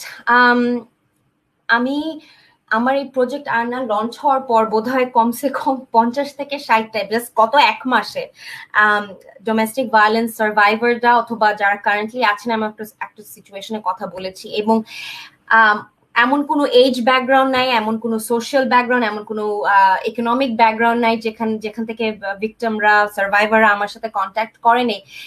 যতই diverse background হোক না কেন, pattern কিন্তু ওই একই শুনি আমি, একই কাহিনী। সেটা একজন স্টুডেন্ট হোক, একজন হাউসওয়াইফ হোক, একজন খুবই উচ্চ পদের চাকরিজীবী নারী হোক, প্যাটার্ন ওই আমি একই বারবার শুনি। তো এই যে আমরা মেসেজগুলো শেয়ার করছি, প্লিজ আপুর আপনারা শুনে নেন। আপনাদের যাদের বাসায় মেয়ে আছে, বোন আছে, কাজিন আছে, ফ্রেন্ড আছে, please know the signs of domestic violence, learn how to recognize it, do not ignore the red flags, and do not accept it. As I said, zero tolerance policy for domestic violence in any forms. শুধু যে গায়ে হাত তুললে ওটা domestic violence হবে তা না। Emotional abuse is abuse, psychological abuse is abuse, and physical abuse তো আছে। সো নেক্সট আমি আনবো হচ্ছে এমন একজন প্যানেলিস্টকে যে ডাইরেক্টলি আমাদের ইউথদের সাথে কাজ করে। Her name is Farin Daulah. She is a lecturer at North South University. তার সাথে সাথে she is also the founder of an initiative of an organization called One Circle. One Circle এর ব্যাপার আপনাদেরকে একটু বলি। ওয়ান সার্কেল বাংলাদেশ ঢাকার অনেক স্কুলের এবং ইউনিভার্সিটি স্টুডেন্টদের সাথে কাজ করে, মেইনলি ইউথদের সাথে কাজ করে। ওয়ান সার্কেলের মেম্বাররা যেটা করে সেটা হচ্ছে এই বিভিন্ন স্কুলে গিয়ে ইয়াং অ্যাডাল্টসদের সাথে কথা বলে রিলেশনশিপের সম্পর্কে, ওদেরকে শেখানো হয়, মেন্টাল হেলথ স্কিলস শেখানো হয়, এবং একটা রিলেশনশিপ কাউন্সিলিং অথবা এডুকেশনও দেওয়া হয়, যেটা কিনা খুবই ইম্পর্টেন্ট আজকালকার জেনারেশনের জন্য। এবং ফারিনের কাছ থেকে আমরা কিছু শুনবো, এবং ওর এক্সাম্পল গুলো যখন আমি শুনেছি যে এটা কোনো গ্রামগঞ্জে, সে কোনো রুরাল কমিউনিটিতে গিয়ে কাজ করছে না। আমাদের বাংলাদেশে অনেক পশ এলিট একদম হাইফাই যেটাকে আমরা বলি ইংলিশ মিডিয়াম স্কুলের বাচ্চাদের সাথে যখন কথা বলছে এবং শুনছে যে ওদের রিলেশনশিপে কি কি ধরনের প্রবলেম হয়, ছেলেরা কিভাবে মনে করে যে ওকে টু অ্যাক্ট লাইক দিস, আর মেয়েরা কি কি মেনে নেয়, সেটা শুনে আই ওয়াজ শকড যে Gen Z onwards, not even millennials and before that, but Gen Z onwards ও এখন ওইভাবে চিন্তাধারাটা আটকে আছে। So Farin, I would love to welcome you to talk a bit about how you see face to face the effect that what pop culture and on-screen media have on how the youth behave in relationships. But before that, warm welcome. So sorry, I skipped right over that. I'm too excited to have you on board. Thank you so much for joining the panel, Farin. I'm really grateful to have you, and more importantly, I'm grateful for the work that you do through One Circle. Thank you so much. I'm very excited to talk about all of this because এগুলো নিয়ে আমরা কাজ করি, so this is very close to my heart. Like you said, আমাদের কাজটা আসলে ছেলে মেয়ে সবাইকে নিয়ে একসাথে, we don't work with a specific gender. So Farin, my first question is তুমি যে বলেছিলে যে you work with both boys and girls, তাই না? So in your experience, what are the most, যেহেতু আজকের টপিক হচ্ছে domestic violence in the context of media, in your direct experience, what are some of the most common types of psychological or emotional abuse that you see in adolescent relationships? Right, দেখা যায় কি আমরা যাদের সাথে কাজ করি তাদের সবার না খুব ভালো একটা আন্ডারস্ট্যান্ডিং আছে আমি বলবো, মানে বাংলাদেশে যে দেখা যায় ফিজিক্যাল ভায়োলেন্স, সেক্সুয়াল ভায়োলেন্সটাকে না তারা ভায়োলেন্স হিসেবে রেকগনাইজ করে, বাট লজিক্যাল ভায়োলেন্স বা ইমোশনাল ভায়োলেন্স কে না এমন ভাবে তাদেরকে হয়তো বা সোশ্যালাইজ করা হয়েছে। Again I'm not speaking for everyone here, of course a big large group, দেখা যায় কি অনেক সময় তাদের এক্সপেকটেশনটাই অন্যরকম হয়, তারা সেইগুলোকে ভায়োলেন্স হিসেবে ইনফ্যাক্ট রেকগনাইজও করছে না, because they think these are, যেমন সব থেকে কমন আমরা যেগুলো দেখি যে কন্ট্রোল ট্যাকটিক্স। হ্যাঁ, এখন যেহেতু আমাদের সোশ্যাল মিডিয়া আছে, ফোন আছে, সো এই যে পাসওয়ার্ড চাওয়াটা, হ্যাঁ, যে the partner or the boyfriend has access to all your passwords and it's given যে there is no sense of space or any of that, so এটা ধরেই রাখা হয় যে, বা এরকম কথা শুনি আমরা অনেক যে সে যদি আমার সাথে চিট না করছে then I should have all her passwords, he will to all her messages, her emails, her text messages, and etake dekha jacche onek young girls are thinking this is absolutely normal, that this is normal behavior. So eguloke niye we start talking about these things, and eguloke ei issue guloke dhore amra ei dialogue ta start kori, tarpore dekha কিন্তু আমার এখানে question আছে, একজন যদি তোমাকে জিজ্ঞেস করে, ছেলে হোক মেয়ে হোক, যে পাসওয়ার্ড চাইছে, হ্যাঁ ওর মেসেজ আমি দেখতে পারলে সমস্যা কি, আমার মেসেজ ও দেখতে পারলে সমস্যা কি, কিন্তু সমস্যাটা ইউজুয়ালি করে গিয়ে কি হয়? হ্যাঁ, এক্স্যাক্টলি, এগুলোর যে অনেক সিভিয়ার কনসিকুয়েন্সেস আছে, এন্ড সমস্যা অনেকভাবেই অনেক সময় এগুলো জিনিসকে জাস্টিফাই করা হয় কিভাবে, যে হ্যাঁ তুমি যদি আমার সাথে চিট না করো, if you R faithful then I have everything, then what are you trying to hide. এটাও কেন হচ্ছে আমি বলবো, again going back to media because we're talking about that today, যে I think and we've grown up with that as well, that relationships দেখা যায় couples are viewed as one entity. There is no sense of that space যে আমি somehow I'm incomplete, I'm one half and my whole life I'm looking for that other half to complete me. আমরা যতদিন young যারা আছে বাচ্চাদের মধ্যে থেকে এই আইডিয়াটা না বের করে দিব যে you are complete, you are whole, and the other person is only your partner, just like we have other relationships, right? We have our parents, our friends, our loved ones around us. Romantic relationship tao thik orokomi ekta relationship, it doesn't entirely define who we are. এই রিলেশনশিপের বাইরেও আমার একটা identity আছে, আমার অস্তিত্ব আছে। হ্যাঁ, and speaking of toxic cues যেটা অনেকে ইউথরা শিখছে, মানে মিডিয়া থেকে পিক আপ করছে as normal, কন্ট্রোলের কথা তো একটা বললা। I remember we spoke about jealousy and ওই যে ছোট করে কথা বলা, ওইসবও। Can you give me some examples? And by the way, what was really shocking, Farin, তুমি যখন স্কুলগুলোর কথা বলেছো, they are not বললাম যে গ্রামগঞ্জে না, যে তুমি গ্রামগঞ্জে rural, urban Dhaka elite school অনেকগুলো, খুবই হাই ফাই প্রোগ্রেসিভ স্কুল। হ্যাঁ, সো দেখা যায় কি যে আমরা যদি গ্রাম অঞ্চলে কাজ করি, অনেক সময় দেখা যায় because of their exposure or maybe there socio economic backgrounds, দেখা যায় যে চাইল্ড ম্যারেজ, এগুলো অনেক আমরা এগুলো নিয়ে সবসময় কথা বলি, রাইট? বাট ইভেন আমাদের ঢাকা সিটিতে in a lot of the big private schools বলি বা ইউনিভার্সিটিস, প্রাইভেট ইউনিভার্সিটিস বলি, দেখা যায় ওখানে the people that we're working with, তাদের কিন্তু they're very well read, they're very well exposed to a lot of these things. But তারপরেও এই যে আমি কন্ট্রোলের কথা যেগুলো বলছিলাম, যে এই যে আগেও কিন্তু আমরা একটু আগে শুনলাম প্যানেলে, এই যে কাপড় কি পরবে, বয়ফ্রেন্ড হ্যাজ ফুল কন্ট্রোল যে কোন কাপড়টা কোথায় অ্যাপ্রোপ্রিয়েট, ছেলে ফ্রেন্ড করা বা পুরনো ছেলে ফ্রেন্ডদের সাথে রিলেশন, মানে two be in a have a friends who R of the opposite gender, এখানের উপর কন্ট্রোল, যে না ওর সাথে তোমার এত কিসের friendship. And humiliation is another one. Control tactics তো একটা বড় অ্যাসপেক্ট বললাম। কয়েকটা এক্সাম্পল দাও তো Farin, যাতে so all the young listeners listening to this can recognize, oh okay, I didn't know that this was abuse. হ্যাঁ, যেমন যেমন ধরো এই যে কন্ট্রোলের যেটা বললাম, যে সেটা হচ্ছে যে আমাকে হয়তোবা একটা ইয়াং গার্ল, তাকে তার বয়ফ্রেন্ড বলছে যে হ্যাঁ ও তোমার ফ্রেন্ড আছে ঠিক আছে, কিন্তু ওর সাথে এত কি, একটা ছেলে ফ্রেন্ডের তুমি ওর সাথে এত রাতে কেন কথা বলবা বা মিশবা কেন, বা সন্দেহ করা, কন্টিনিউয়াসলি সন্দেহ করা যে তোমার যেই ছেলেই আছে তোমার লাইফে, কিছু না কিছু something romantic is always going on with that person. Humiliate করা যেটা, এটাও খুবই কমন আনফর্চুনেটলি।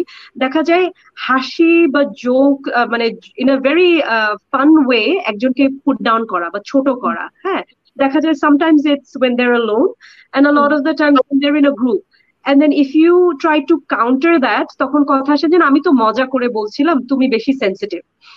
হয়তো বা এরকম করে কথা বলছে, তুমি এটা বুঝবা না, এটা ছেলেদের টপিক, ও তুমি আবার কবে থেকে স্পোর্টস বুঝো, বা এখানে তোমার কাজ করাটা ঠিক হবে না কারণ এটা তোমার জন্য সেফ না, I am only concerned for you, right? এই জিনিসগুলো as we were discussing, it's so romanticized by media, যে আমরা মনে করি যে when we're young, we're watching this movie and the hero is acting like this, তখন আমরা মনে করি যে আচ্ছা, this is how, if he really cares for me, then he's supposed to behave like this, but it's an absolute no. আমাকে যদি স্টকই না করে তাহলে কিসের হইলো, মানে কিসের আমার প্রেমে পড়লো?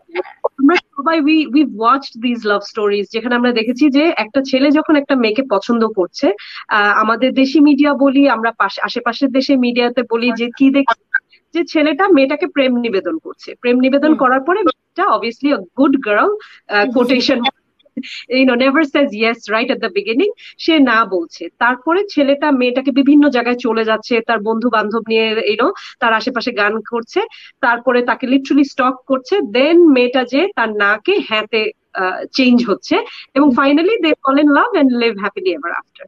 So when a young boy is watching that, what are we teaching him? We're teaching him that when you meet a girl, of course she's going to say no. You keep stalking her until you turn her no into a yes. And a young girl, ও চিন্তা করছে যে তুমি আমাকে পছন্দ করো, তাহলে তো তুমি আমার পিছনে পাগল হয়ে যাওয়া উচিত, আমি যেখানে যাব তুমি আমাকে বারবার টেক্সট করবা, আমাকে ডিস্টার্ব করবা, care দেখাবা। Exactly. And when we work with young people, unfortunately it's still the same, that that toxic masculinity, and I think ওই যে এই toxic masculinity ব্যাপারে আমরা অনেক কথা বলতে পারি।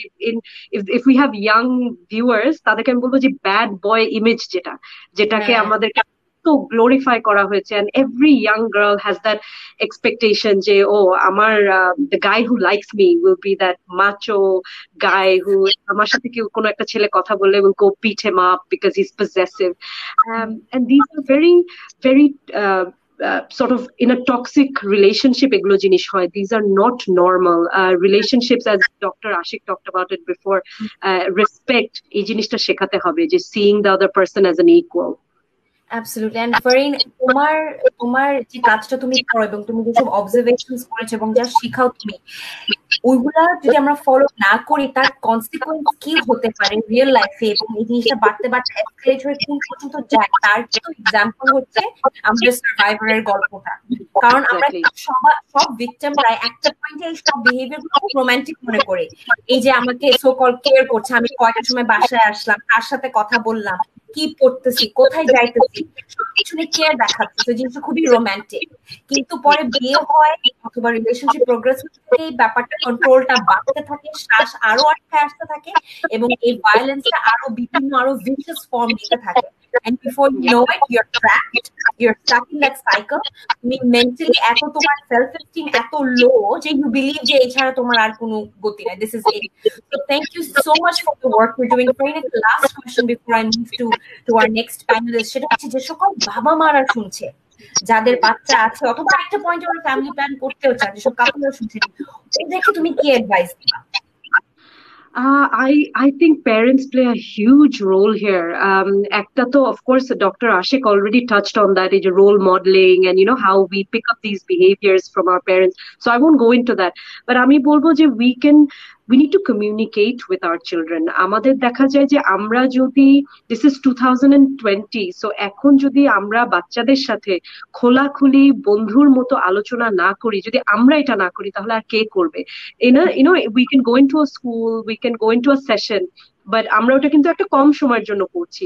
বাবা মারা যখন একটা প্ল্যাটফর্ম ক্রিয়েট করে দেয় যেখানে বাচ্চারা তাদের সাথে এসে কথা বলতে পারে যে আচ্ছা মা, এখন দেখা যাচ্ছে কি আমাদের কালচার অনেক সময় যে মেয়ের যে হয়তো একটা বয়ফ্রেন্ডই আছে এটাই সে বলতে পারছে না বাবা মার কাছে, যে অ্যাবিউসিভ সেটা তো সে আরো বলতে পারবে না, আর বলতে গেলে তখন কি ভিকটিম ব্লেমিং করা হচ্ছে। আর আমাদের বাবা মার এটা আমি বলবো যে একটা lot of us R guilty of that, যে এই তুমি যদি এখানে প্রেম না করতা তাহলে তো এরকম হতোই না, রাইট? বাট এই জিনিস আমাদেরকে we have to refrain from doing that. আর আরেকটা জিনিস আমি বলবো যে আমরা অনেক সময় আমাদের ভালো আমরা যেগুলো করে আসছি ইন দ্য পাস্ট, আমরা কিন্তু বাচ্চাদের সাথে ওগুলো অনেক শেয়ার করি, যে the good things that we achieved in life, যে আমরা এত ঘন্টা পড়ালেখা করেছি, বা I got this award or I did this. But আমাদের যে চ্যালেঞ্জেস আমরা যেগুলো ফেস করি ওগুলো কিন্তু আমরা বাচ্চাদের সাথে শেয়ার করি না, যে there was a time in my life when I was in a relationship and it didn't work out and I got over it. And এই যে ups and downs of life, এগুলো যদি আমরা বাচ্চাদের সাথে শেয়ার না করি, ওরা না, we're setting a very high expectation, and ওরা তারপরে বুঝতে পারে না যে কাদের সাথে যে কথা বলবে। So I think parents play a huge role, and I urge all the parents who are watching that please create that platform for your children so that they feel free to come and speak to you regarding these issues. Thank you so much, Farin. I think excellent points both for the youngsters out there who are watching this, who are currently in a relationship or at one point will be. These behaviors are not normal. These behaviors are often red flags of, an abusive relationship, and pore egulo aro escalate korte thakbe. Ebong parents der jonno eta ekta wake up call, please talk to your children about relationships, because guess what, like it or not, chances are যে আজকালকার young generation, they are in a relationship, they are dating, so শিক্ষাটা বাবা মার কাছ থেকে আসা উচিত, and be your child's best friend or friend at least. So thank you so much for the work that you do, Farin, and for sharing some awesome tips and advice. Thank you. You have a great night. Q&A is the question I'll circle back to you. Sure. Thank you so much for having me. Pleasure. All right, media এতক্ষণ মিডিয়ার একজন সারা জাকির ম্যামের কাছ থেকে শুনলাম, তারপর আমরা psychologist, survivor এবং তারপর ফারিনের কাছ থেকে শুনলাম যে মিডিয়াতে যেসব নাটক দেখে আমরা বড় হই, অথবা টেলিভিশন, সিনেমা, যেসব গান, যেসব দেখে আমরা বড় হই, দে ডেফিনেটলি ইম্প্যাক্ট আমরা একটা রিলেশনশিপের নর্মাল বিহেভিয়ার কি, নর্মাল বিহেভিয়ার কি এবং নর্মাল বিহেভিয়ার কি না, সেটা আমরা কেমনে জাজ করি, তার উপর তার হচ্ছে মিডিয়ার অনেক বড় একটা প্রভাব আছে। এখন সরাসরি জানবো আমি এমন একজনের সাথে কথা বলতে, যে কিনা মিডিয়াতে কাজ করে, উনি নিজে একজন খুবই জনপ্রিয় পরিচালক। He is one of the leading Telefilm directors in Bangladeshi TV this days. He is, I think, directed over 190 TV series or drama. আমি যখন এই টপিকটা নিয়ে রিসার্চ শুরু করলাম, আমি বাংলা নাটক, আমি বোধহয় না আমি গত 10 বছরে এত নাটক দেখছি যত কিনা আমি গত কয়েক সপ্তাহে দেখেছি। I was binge watching Bangla নাটক to understand where we're at, এবং এই ডাইরেক্টরের কাজটা আমার চোখে পড়েছে, কারণ ভালো খারাপ বিভিন্ন ধরনের কাহিনী সবাই করে, সবাই যে টক্সিক ম্যাসকুলিনিটি, সবাই যে মানে ভায়োলেন্স গ্লোরিফাই করে নাটক করে তা কিন্তু না, কিন্তু এই ডাইরেক্টরের আমি দেখেছি ওনার কাজটা হচ্ছে সবচেয়ে বেশি প্রপোর্শনেটলি মেয়েদেরকে স্ট্রং দেখানো হয়, মেয়েদেরকে এম্পাওয়ার্ড দেখানো হয়, এবং বিভিন্ন ক্যারেক্টার, ডাইভার্স ক্যারেক্টারে মেয়েদেরকে দেখানো হয়। So, without much further ado, because we're already over time, I'd like to very, very warmly welcome Mabrur, Rashid, Bannah. Hi, Bannah bhaiya. Hello. Assalamu alaikum all. ওয়ালাইকুম আসসালাম। এবং সবাইকে জানিয়ে দিচ্ছি বান্না ভাই আজকে শরীরটা খারাপ, বাট উনি এই টপিকটা নিয়ে এত প্যাশনেট, এবং ওনার কাজের পিছনে ওনার ইন্সপিরেশন কি শুনলে আপনারা বুঝবেন কেন, ওনার পার্সোনাল স্টোরিটা কি কেন বুঝবেন কেন উনি শরীর খারাপ থাকা সত্ত্বেও লাইভে এসেছেন সবার সাথে শেয়ার করার জন্য। সো ভাইয়া, thank you so much, absolutely thrilled and very, very grateful to have you on board. How are you feeling now, bhaiya? I'm feeling okay right now. Okay, all right. Okay, I won't keep you too long, promise. তো ভাইয়া, প্রথম যেটা আপনাকে আমি question করবো সেটা হচ্ছে, আপনি মিডিয়াতে আছেন প্রায় কত 2011 থেকে? ভাইয়া 2011 16 ডিসেম্বর থেকে 16 December carry as a director. As a director exactly, so almost A decade ভাইয়া।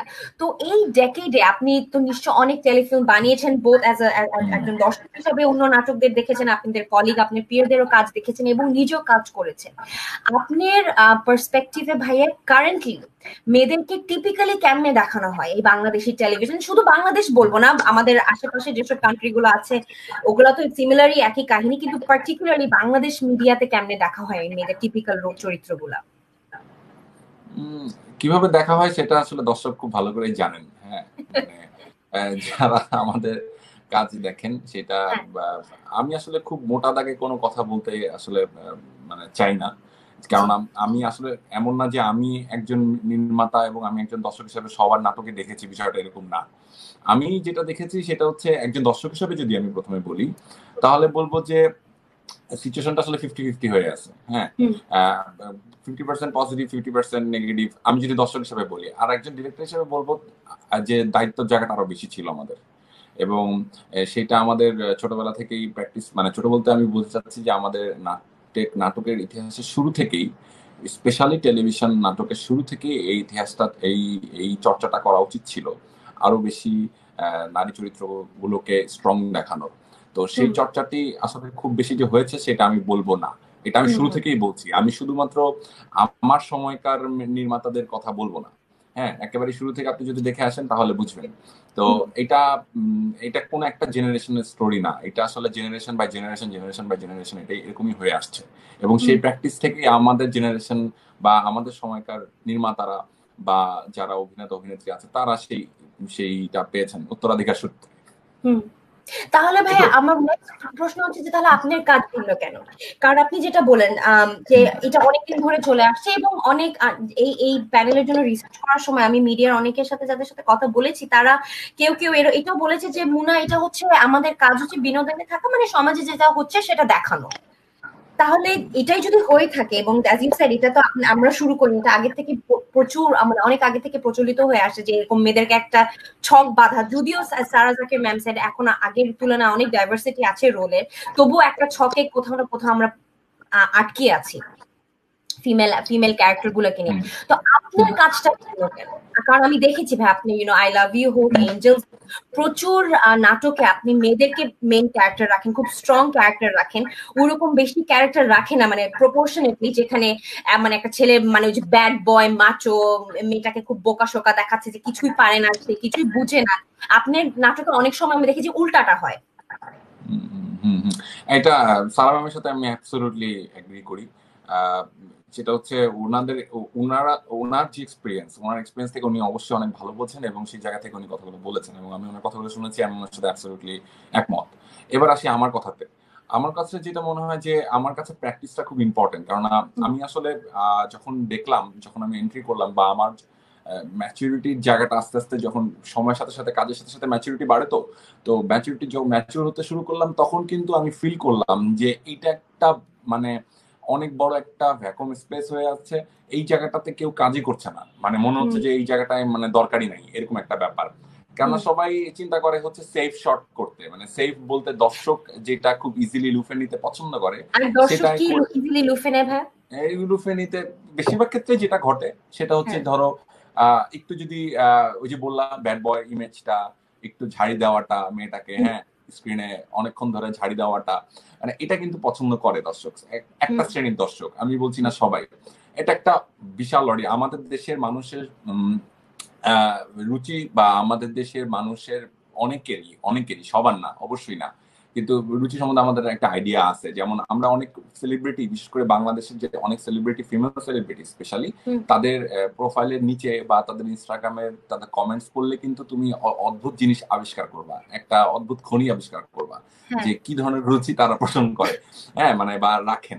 সো মানে ছবিগুলোতে বিশেষ করে আমি মানে ইনস্টাগ্রামে একজন সেলিব্রিটির আজকেই দুপুরবেলায় আমি দেখছিলাম, মানে আমি লিটারেলি আমি কমেন্টস গুলো নিতে পারছিলাম না, মানে আমার জন্য এটা খুব টাফ হয়ে যাচ্ছিল এই কমেন্টস গুলো পড়া। কিভাবে ও একজন মেয়ে হয়ে কিভাবে উনি নিচ্ছেন এটা, ও এটা প্রতিদিন ফেস করছে, এমন ভাবে বুলি করা হচ্ছে, এমন ভাবে হ্যারাস করা হচ্ছে কথাগুলোতে। আশ্চর্য হয়ে গেছে আমি কিভাবে নিচ্ছে। এবং এই অধিকারটা দিছে কে? ওই দর্শকদেরকে। আসলে ওই দর্শক তো আসলে বলবো না, বলবো হচ্ছে ওই মানুষগুলোকে আসলে এই অধিকারটুকু কে দিছে। যাই হোক, আমি একটু টপিকে ফিরে আসি। তো আমার যেটা মনে হচ্ছে সেটা হচ্ছে যে এই জায়গা থেকে যেহেতু আমাদের কাজগুলো দর্শক অনেক বেশি দেখেন বা একটা ভালো রিচ হয়, সো আমার অনেক একটা নাটক আমি দেখেছি 1 মিলিয়ন ইজ মানে স্টার্টিং, অনেক নাটক তো বোধহয় রিচ মানে 25 to 30 মিলিয়ন পিপল, যেটা কিনা ইজ নট আ জোক। মানে এটা অনেক অনেক অনেক নাটক রিচ হয়, যেহেতু রিচ হয় সেহেতু আমার কাছে মনে হচ্ছে যে বাহ, এটা তো একটা ভালো মিডিয়াম।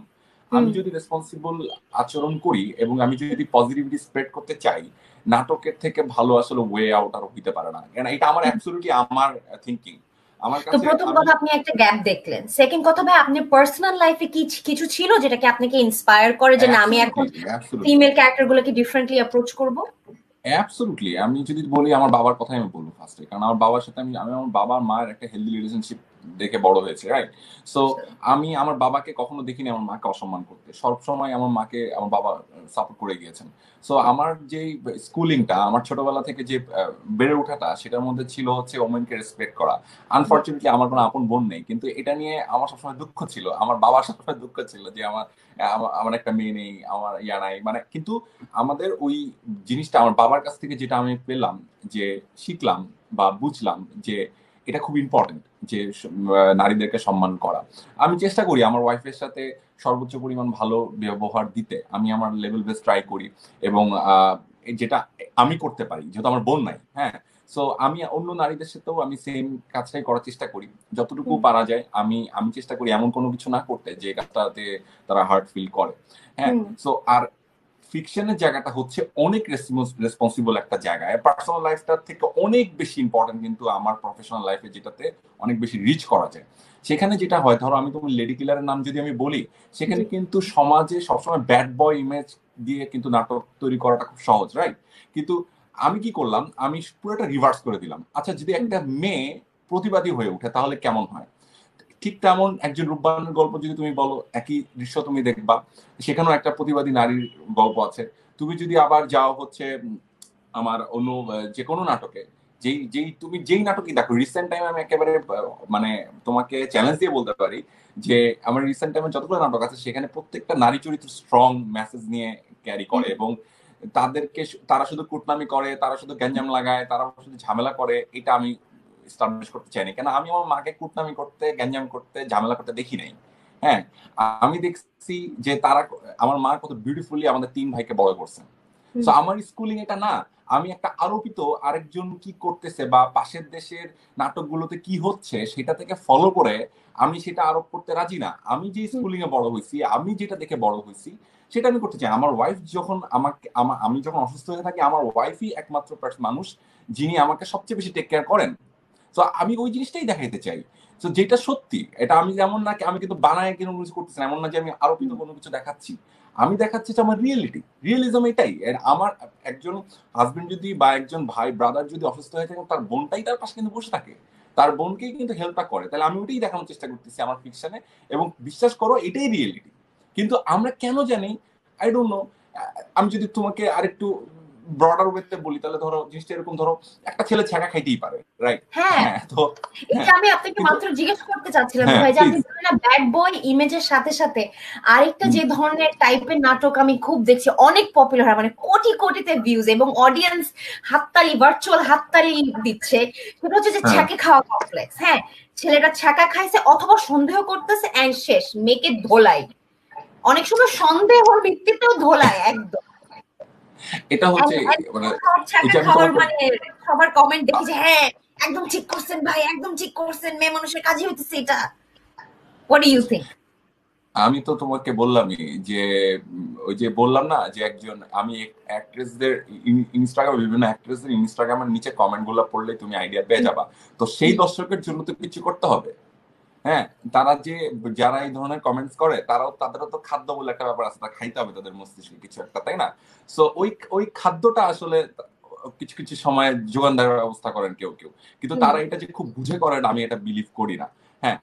মানে বিষয়টা হচ্ছে যে খুব ইচ্ছা করে না, ইট জাস্ট কমার্শিয়াল পার্সপেক্টিভ থেকেই তারা করেন যে হ্যাঁ ওই দর্শকদেরকে আমরা এই জিনিসটা করলে খুব ইজিলি আমার এই প্রোডাক্টটা সেল হয়ে যাবে বা এই নাটকটা খুব বেশি মানুষ দেখবেন, রাইট?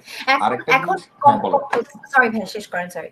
হ্যাঁ প্লিজ আমি আমার ডান। ওকে, আমি এই যে কমার্শিয়ালের এই পার্সপেক্টিভটা, কারণ যেটা মনে আছে ভাই আমাদের ইনিশিয়াল একটা ডিসকাশন, নাটকের মধ্যে কমার্শিয়াল জিনিসটাও অনেক বড় একটা ফ্যাক্টর প্লে করে, right? Directors, producers, channels, everyone has to make money. ওটা ডেফিনেটলি আমাদের যতই আমরা আইডিয়ালিস্ট হই না কেন, প্র্যাকটিক্যাল হচ্ছে একটা ব্যবসা, এটা একটা ইন্ডাস্ট্রি। এখন আমার কথা হচ্ছে আপনাকে যে আপনি ফিউচার ডাইরেক্টরদেরকে কি বলবেন যারা এই লেন্সে আসে যে না আমরা হচ্ছে পরিচালক, আমরা হচ্ছে গল্প লিখা, অথবা আমরা হচ্ছে অ্যাক্টর, আমাদের কাজ হচ্ছে বিনোদন কাও, আমাদের কাজ হচ্ছে আমরা একটা প্রোডাক্ট বানানো যেটাতে একটা কমার্শিয়াল রিটার্ন আসবে, আমাদের কোনো মোরাল রেসপন্সিবিলিটি নাই, তাদেরকে আপনি কি বলবেন? What's your message to them? না, মোরাল রেসপন্সিবিলিটি, একজন পরিচালকের মোরাল রেসপন্সিবিলিটি থাকবে না এটা আমি বিলিভই করি না। Moral responsibility must. Moral responsibility কি আসলে? ছোটবেলা থেকে আমরা মোরাল রেসপন্সিবিলিটি খুব সহজভাবে শিখে আসছি। সত্য কথা বলিবে, এটাও কিন্তু একটা মোরাল রেসপন্সিবিলিটি। হ্যাঁ, ঘুষ খাইবে না, এটাও কিন্তু একটা মোরাল রেসপন্সিবিলিটি। হ্যাঁ, সো নারীর সাথে অসৎ আচরণ করবে না, এটাও মোরাল রেসপন্সিবিলিটি। মানে আপনি জাস্ট এভাবে চিন্তা করলেই তো হয় যে আমরা আমাদের মাদের চরিত্রগুলোকে, আমাদের বোনেদের চরিত্রগুলোকে আমরা কিভাবে দেখাতে চাই, আমাদের স্ত্রীদের চরিত্র, আমাদের যে আমার স্ত্রীকে আমি কিভাবে পোর্ট্রে করতে চাই, সে তো একটা নারী, তাই না? আমি আমার বোনকে কিভাবে পোর্ট্রে করতে চাই, আমি আমার মাকে কিভাবে পোর্ট্রে করতে চাই, ঠিক এইভাবে সবারই তো মা বোন স্ত্রী আছে না? বা যিনি এখন বিবাহ করেন নাই কিন্তু তার গার্লফ্রেন্ড হয়তো আছে, সে কিভাবে পোর্ট্রে করতে চায় তার উপর ডিপেন্ড করে। এখন আমার কথা হচ্ছে যে আমি কখনোই সাপোর্ট করি না যে আমি যেখানে আমরা বলি 50-50 নারী এবং পুরুষ, সেখানে আপনি কিভাবে কেন এই কাজটা করবেন জেনে শুনে বা বুঝে, যে নারী চরিত্রগুলোকে সবসময় ডাউন করে রাখবেন, সবসময় দেখাবেন যে নারী আসলে কথাই শুনে, ওরা গ্যাঞ্জাম করে, ওরা ঝামেলার বাঁকা ইয়া করে। এটা অনেক বেশি প্রভাব অবশ্য পাশের দেশে আছে। আমি কেন বলতেছি পাশের দেশের প্রভাব আমাদের প্রত্যেকটা কাজে, সেখানে আমাদের ফিল্ম বলো, আমাদের ড্রামা বলো, আমাদের এভরিথিং বলো, আমাদের মিউজিক ভিডিওস বলো, এভরিথিং, প্রত্যেকটা সেক্টরে ভারতীয় কন্টেন্টের প্রভাব মারাত্মকভাবে আছে। এখন ভারতীয় কন্টেন্ট যদি তুমি দেখো বা হলিউডের কন্টেন্টও যদি তুমি দেখো, তুমি দেখবা ওখানে নারীকে শুধুমাত্র পণ্য হিসেবেই ব্যবহার বেশিরভাগ ক্ষেত্রেই করা হয়। হ্যাঁ, এবং নারীকে কিন্তু সেক্স সিম্বল হিসেবে নিয়ে আসা হয় অনেক ক্ষেত্রেই। তুমি দেখো, হ্যাঁ, থাপ্পড় হয়তো রিসেন্ট সিনেমা, সেটা কিন্তু এক্সাম্পল না, ওটা এক্সেপশন।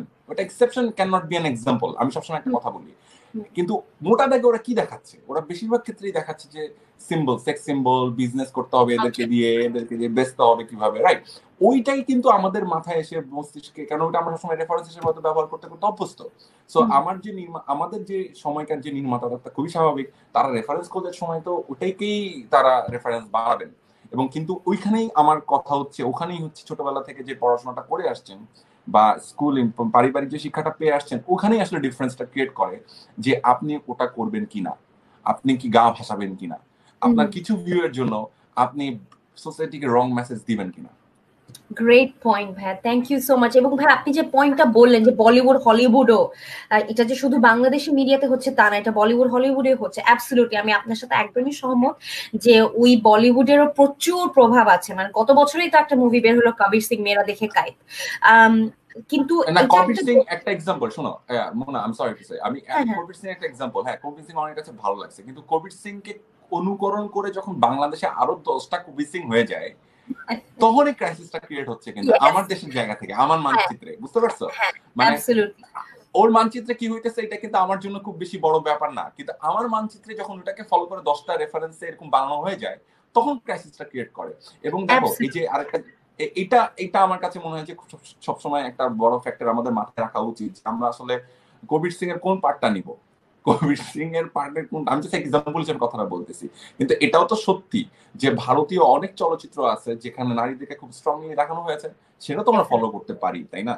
এটা করি না, exactly. And that brings me to my closing point ভাইয়া, যে অ্যাবসলিউটলি বলিউডের শুধু মুভিজ বলেন, টিভি চ্যানেলে যেসব নাটকগুলো আমরা অনেক দেখি, টিভি সিরিয়ালকে তুমি বাদ দিও না, টিভি সিরিয়ালকে তুমি বাদ দিও না, ফর শিওর মারাত্মক বাজে অবস্থা, কিন্তু টিভি সিরিয়ালগুলোতে নারী চরিত্রগুলোকে যেভাবে পোর্ট্রে করা হয়, অ্যাবসলিউটলি। কিন্তু ভাই আমার যেখানে যেটা একটা পয়েন্ট, এবং এটা আই অ্যাবসলিউটলি এগ্রি, যেটা হচ্ছে শুধু বাংলাদেশি মিডিয়াতে প্রবলেম তা কিন্তু না। কিন্তু দুইটা কথা আমি এখানে বলবো। প্রথম কথা, যে এই জিনিসটা শুনে আমার আরো বেশি কৃতজ্ঞতা বেড়ে গিয়েছে এই প্যানেলে আজকে যারা যারা এসেছে মিডিয়ার থেকে, যে আমরা ইজিলি কিন্তু বলতে পারতাম যে না, আগে মানে এটা বলিউড থেকে আসছে, ওদের থেকে আমরা ফলো করতেছি, দে আর দ্য বিগার ইনফ্লুয়েন্সার, কিছু করলে ওদেরকে আগে বলো। আমরা তো মানে ওদের কম্পারিজনে অতটা বড় না, অতটা ইন্ডাস্ট্রি না। তো এরপরেও মিডিয়া সবাই এখানে এসেছে যারা এই প্যানেলে আজকে, তাদের জন্য আমি আরো বেশি গ্রেটফুল। আর সেকেন্ড কথা ভাই, আপনি যেটা বললেন, ওদের দেশে যা দেখাক, change begins in our own backyard. আমি জাস্ট বলিউড একটা ফর্মুলা বের করে মানে বিক্রি করলো, তার মানে আমিও না যে ওটা ফলো করবো। এন্ড হ্যাঁ, একটা কথা না বললি না, সেটা হচ্ছে ডেফিনেটলি হলিউডে অনেক অবজেক্টিফাই করা হয়, অনেক অ্যাজ ইউ সেড কমোডিফাই করা হয় মেয়েদের চরিত্রদেরকে। But at the same time ওদের যে কাউন্টার ন্যারেটিভ গুলা, হ্যাঁ থাপ্পড় আরো কিন্তু অনেক ফিমেল ড্রিভেন মানে ছিল প্রপোর্শনালি কম্পেয়ার টু আস। আমি এখনো মেইন স্ট্রিম, আমি লাস্ট কবে একজন স্ট্রং ফিমেল ক্যারেক্টারের মুভি, অথবা লাস্ট ইয়ার বোধহয় নডরা এসেছিল তা মনে আছে, বাট মেইন স্ট্রিমে আমি ফিমেল ড্রিভেন ক্যারেক্টার কবে লাস্ট দেখেছি মুভিজ অ্যাটলিস্ট আমার মনে নাই। So please let me know if I missed anything. এবং নাটকও আমি দেখি যে প্রপোর্শনেটলি আমাদের এখন আমরা অনেক ওই একই ওই হেল্পলেস অবলা নারী দেখাচ্ছি। তো যাই হোক, thank you so much for your very honest. এখানে আমি একটা কথা না বলেই পারছি না, কারণ যে দর্শকরা দেখছেন বা যে দর্শকরা দেখেন তাদের রেসপন্সিবিলিটি আমি এখানে খুব বেশি দিব। কারণ আমি তাদের কাছে অনুরোধ করব, রিকোয়েস্ট করব, আপনারা প্লিজ, রিকোয়েস্ট করছি আপনাদের কাছে, আপনারা প্লিজ যখন নারী চরিত্রগুলোকে, আপনারা ওই গল্পগুলোকে সাপোর্ট করুন খুব বেশি, যেখানে নারী চরিত্রগুলোকে স্ট্রং করে দেখানো হয়। এবং নারী চরিত্রদের আপনারা চিন্তা করেন, আপনার মায়ের দিকে একবার তাকান, আপনার বোনের দিকে একবার তাকান, আপনার স্ত্রীর দিকে একবার তাকান যদি থেকে থাকে, বা আপনার গার্লফ্রেন্ডের দিকে একবার তাকান, একবার চিন্তা করেন, জাস্ট তাকায় চিন্তা করেন আসলে কি প্রক্রিয়া করা হচ্ছে। আমরা কি সাপোর্ট করব না? আমরা আসলে সাপোর্ট করতে হবে আমাদেরকে, সেই জায়গাটা মাইন্ডসেট জন্য আমরা করে ফেলি, এবং দর্শক হিসাবে এটা আমাদের রেসপন্সিবিলিটি। এবং আমি বিশ্বাস করি যে প্র্যাকটিস শুরু হয়েছে, এবং আমার কিন্তু অনেক কাজ যেগুলো নারী চরিত্র কেন্দ্রিক, অনেক ভালো ভালো কাজ, কিন্তু অনেক ভালো ভিউজ, কন্টেন্ট অনেক ভালো, এটা কিন্তু আসার কথা বলতেছি আমি, অনেক ভালো ভিউ পেয়েছে। তো ওই দর্শকদেরকে আমি অনুরোধ করবো, প্লিজ আপনারা আরো বেশি বেশি করে সাপোর্ট করেন যেগুলোতে নারী চরিত্রগুলোকে খুব স্ট্রংলি দেখানো হয়। অ্যাবসলিউটলি ভাই, এবং আপনি ঠিকই বলেছেন। আমি যখন একটা নারী চরিত্র খুব স্ট্রং সেই নাটকগুলোর কমেন্ট দেখি, আর যেখানে ব্যাড বয় মাত্র, যেখানে মেয়ে ক্যারেক্টারকে খুবই তুচ্ছ তাচ্ছিল্য ভাবে দেখাচ্ছে, সেই অডিয়েন্স কমেন্ট গুলো পড়ি আমি। তো ইউর অ্যাবসলিউটলি রাইট, যখন অডিয়েন্স এই ধরনের মানে পুরান মান্দাত আমলের ওই একই ফর্মুলার নাটকগুলাকে রিজেক্ট করা শুরু করবে, দেল ask for more variety, del ask for more strong female characters, তখন আই হোপ ডাইরেক্টরসরাও ইন্সপায়ার্ড হবে, মোটিভেটেড হবে to change the counter narrative on that. So ভাইয়া, thank you so much. আপনি খুবই চমৎকার কিছু পয়েন্ট বলেছেন, both for the audience and যারা ভবিষ্যতে মিডিয়াতে কাজ করতে চায়, as director, as screenplay writers, as producers. So thank you very very much. ভাই, এখন আমি কমেন্টসে যাব কিছুক্ষণ পরে, ওর মধ্যে যদি কোনো কোয়েশ্চেন থাকে আমি অবশ্যই ফেরত আসবো আপনার কাছে। থ্যাংক ইউ ভাই, আপনার শরীর খারাপ সত্ত্বেও আপনি এসেছেন লাইভে, so grateful. And please keep, and most importantly, please keep doing the work you're doing. এটা অনেক অনেক দরকার। Inshallah, I will do. Inshallah. Thank you, bhai. Keep rocking. All right, so we are going to say good night to Bannah bhai for now. এখন আসি প্যানেলের last মেম্বারে। ওনাকে বোধহয় এক কথায় সবাই চিনে, তাহসান খান। ওনার ব্যাপারে ইন্ট্রোডাকশন দিয়ে কোনো লাভ নেই, কারণ যেটা বললাম, there is nothing new to be said about him. He is such a massively popular name. Unfortunately, সময়ের স্বল্পতার কারণে উনি আজকে লাইভ প্যানেলে আসতে পারেনি, বাট আমি ওনাকে লাইভ প্যানেলে থাকলে যেসব কোয়েশ্চেন করতাম, সেই কোয়েশ্চেন গুলো উনি খুবই খুবই কাইন্ডলি ওনার ব্যস্ত সময়ে, ব্যস্ত স্কেডিউল থেকে টাইম নিয়ে ভিডিও মেসেজে আনসার করেছে, যে ভিডিও মেসেজটা আমি শেয়ার করবো সবার সাথে। একটা কথা না বললেই নয়, ওনাকে আমি প্যানেলে ইনভিটেশন দিয়েছিলাম not because he is a very very popular actor, উনি বোধহয় এখন একদম টপে আছে, if not the most popular. ওনাকে এর জন্য আমি ইনভাইট করি নাই, কারণ ওনার অনেকগুলো ফলোয়ার আছে, উনি অনেক পপুলার, উনি heart throb, national heart throb for many, for both men and women. But ওনাকে আমি এর জন্য কোলাবোরেট করতে ইনভিটেশন দিয়েছিলাম এই প্যানেলের জন্য, যে এই একজন আমি সবার সাথে কথা বলি নাই, বাট ওনার নামটা বারবার আসছিল, যে এই একজন বোথ অন স্ক্রিন এবং অফ স্ক্রিন দুইটো জায়গায় টক্সিক ম্যাসকুলিনিটিকে কেমনে কমানো যায়, এই typical bad boy macho angry abusive mail character সবসময় না প্লে করে play something different as the man, play male characters that are emotive, that are self-aware, that are emotional, that are sensitive, rather than always dominating, make a scream নায়িকাকে থাবড়াচ্ছে ঝাড়ির উপর রাখতেছে ওরকম ধরনের character. তো both on screen end off screen আমি ওনার ব্যাপারে অনেক শুনেছি, এবং অফ স্ক্রিনে আমি শুনেছি যে উনি নিজেও ডাইরেক্টরদেরকে চ্যালেঞ্জ করে যখন এরকম টক্সিক ম্যাসকুলিনিটি প্রমোট করা স্ক্রিপ্ট আসে ওনার কাছে, উনি নিজেও ডাইরেক্টরদের সাথে কাজ করেন to change that. So it's an absolute pleasure to see someone, a male ally who works actively to produce more positive counter narratives for both male and female characters in Bangladeshi natok. So bear with me a little while, ami onar message ta ami share korbo. There we go. Okay, let's do this.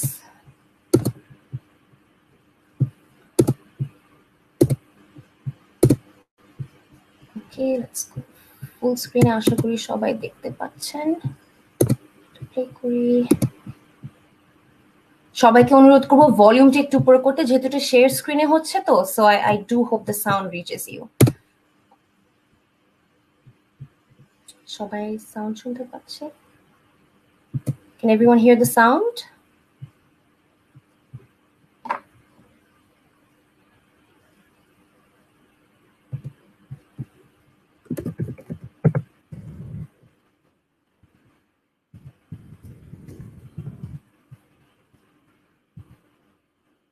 Oh God, so sorry. Really sorry, everyone. I'll start again. I do apologize. It's my fault. Sorry. Okay, let's do this again. Apologies. All right, I forgot to click a button, share audio. Sorry. Ebar kaj korbe for sure. Bismillah. Ya Allah ijjat rakho. All right. Okay, this should be better. Bangladesh mainstream media pe Can you hear the sound now? পৌরসত্ব কিভাবে উপস্থাপন করা হয় সেটার উত্তর দিতে গেলে আসলে বাংলাদেশের সমাজ ব্যবস্থায় পৌরসত্বকে কিভাবে দেখা হয় সেটা আগে উপলব্ধি করতে হবে, কারণ মেইনস্ট্রিম মিডিয়াতে সেভাবেই উপস্থাপন করা হয় যেভাবে আসলে দেশের বেশিরভাগ মানুষ পৌরসত্বকে অনুধাবন করে। আর আমার মনে হয় যে শুধু আমাদের দেশে না, সারা পৃথিবীর বেশিরভাগ দেশে বেশিরভাগ মানুষ এখনো পৌরসত্বকে যেভাবে দেখে তার মাঝে আসলে টক্সিক ব্যাপারগুলো বিদ্যমান। কোনোভাবেই বলা যাবে না যে বাংলাদেশে শুধু টক্সিক ম্যাসকুলিনিটি মেইনস্ট্রিম মিডিয়াতে দেখানো হয় আর বাইরের দেশে পাশ্চাত্যের দেশে দেখানো হয় না। যে কোনো দেশে toxic masculinity is still a very real issue. এখন কেন সেটা রিয়েল ইস্যু সেটা বুঝতে গেলে যেই কথাটা আমাদের সবাইকে বুঝতে হবে তা হলো সমাজ আসলে পরিবর্তনশীল, বিবর্তনের ধারায় সমাজ বদলায়। মানুষের চিন্তাধারা যত উন্নতির শিখরে পৌঁছে যায় তত মানুষ কিন্তু অনেক কনসেপ্টকে চ্যালেঞ্জ করা শুরু করে। যেমন একটা সময় ছিল বর্ণবাদ নিয়ে কথা শুরু হয়েছে, তারপর একটা সময় বর্ণবাদের বিরুদ্ধে মানুষ সোচ্চার হয়েছে, তারপর একটা সময় বর্ণবাদ থেকে মানুষ বেরিয়ে এসছে। বাট এখন ওই 2020 সালে এসেও কিন্তু সিস্টেমিক রেসিজম নিয়ে যখন যেসব ডিসকোর্স হচ্ছে এবং যা এখন পৃথিবীতে হচ্ছে, ইফ ইউ লুক ব্যাক আমরা কিন্তু এখনো বর্ণবাদ থেকে বেরিয়ে আসতে পারিনি। সেরকম toxic masculinity is a relatively new concept. এটা মনে হয় 90-এর দশকে প্রথম ব্যবহার করা শুরু হয়, আর বাংলাদেশে আমরা খুব বেশি দিন হয়নি কিন্তু এই শব্দটা নিয়ে কথা বলছি। সো আমি যদি আমার পার্সোনাল এক্সপিরিয়েন্স থেকে বলি, আমি হয়তো 6-7 বছর আগে প্রথম শব্দটা শুনি এবং আমি রিয়েলাইজ করি যে আমি নিজেও এরকম অনেক স্ক্রিপ্টে কাজ করেছি যেখানে হয়তো টক্সিক ম্যাসকুলিনিটিকে প্রমোট করা হয়েছে। আমি যখন নিজে ব্যাপারটা একটু জানলাম, একটু বুঝলাম, তখন আমি যেটা করা শুরু করলাম, আমি আমার কোনো স্ক্রিপ্টে যদি দেখি যে স্ক্রিপ্টে এমন কিছু আছে যে ব্যাপারটা টক্সিক, আমি তখন ডিরেক্টরকে বোঝানোর চেষ্টা করি, স্ক্রিপ্ট রাইটারকে বোঝানোর চেষ্টা করি। কিন্তু আমি দেখেছি যে বোঝাতে আমার বেশ কষ্ট হয়েছে, কারণ তাদের ধ্যান ধারণার জায়গা থেকে তারা বলছে যে সমাজে যে ব্যাপারটা বিদ্যমান আমরা সেটা দেখা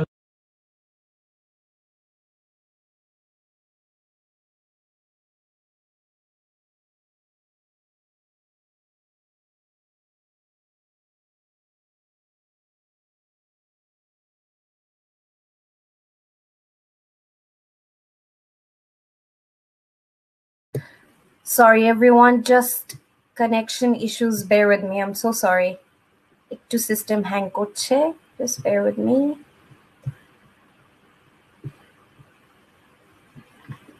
Come on.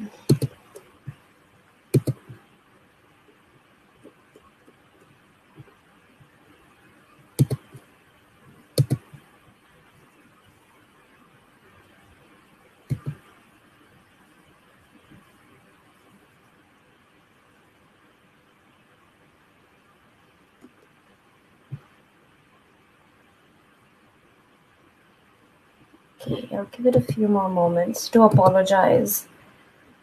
What's going on? Really sorry.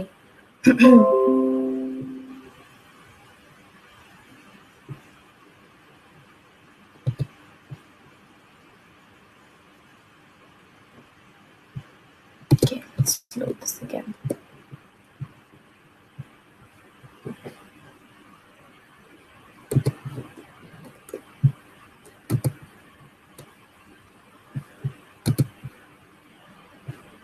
Sorry, Apura. Really sorry. Sorry, Apura. Apura bolte obbash hoye geche. I'm so sorry, everyone. I'm just trying my best to get this back because the rest of his speech is amazing. Just bear with me. Ami abar reboot korchi. Thank you for being so patient. Trust me, it's worth it.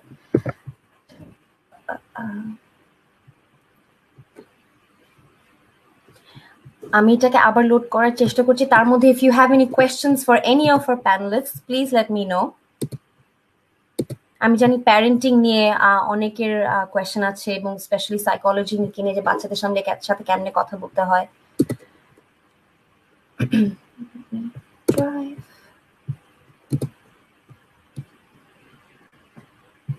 Thank you. I'm glad I'm a single mother so that way I can keep calm under pressure. আমার অভ্যাস আছে ক্রাইসিসে একদম ঠান্ডা মাথা রাখা ভিতরে কিন্তু আমার পালপিটেশন হচ্ছে but that's fine. Let me quickly play. Thank you so much. You truly are very wonderful.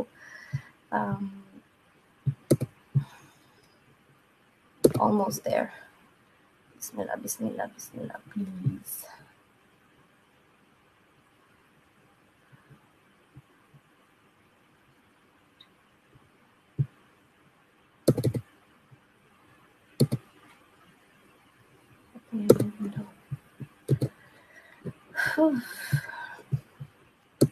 So an exercise in patience.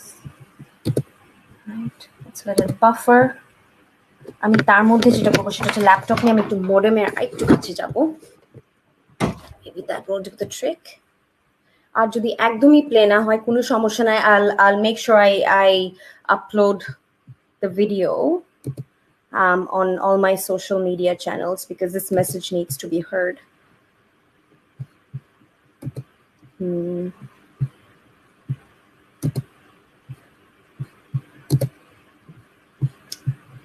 All right, let's try doing something. Hang on. Okay, হয়তো এটার জন্য আমার voice চলে যাবে but the video should play. Give me 1 second.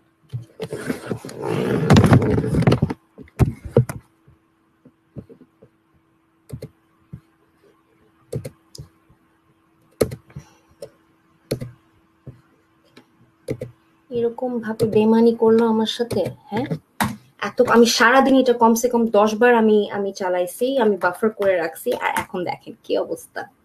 প্যানেলটা এত ভালো যাচ্ছিল, মনে হয় নাকি নিজের নজর নিজেই লেগে গেছে.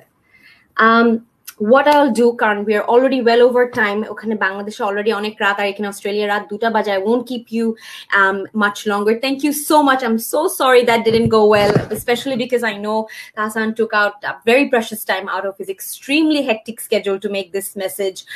So আমার খুবই খারাপ লাগছে যে উনি এত ব্যস্ততার মধ্যে এত ভালো একটা মেসেজ শেয়ার করলো, তারপর আমি পুরোটা প্লে করতে পারলাম না. ওটা আমি প্লিজ চেক আউট ফারহানা মুনাটিক, ওটা আমি ডেফিনেটলি করবো, আমার সব সোশ্যালে শেয়ার করবো, কারণ ওনার মেসেজটা খুবই পাওয়ারফুল এবং সবার শোনা উচিত.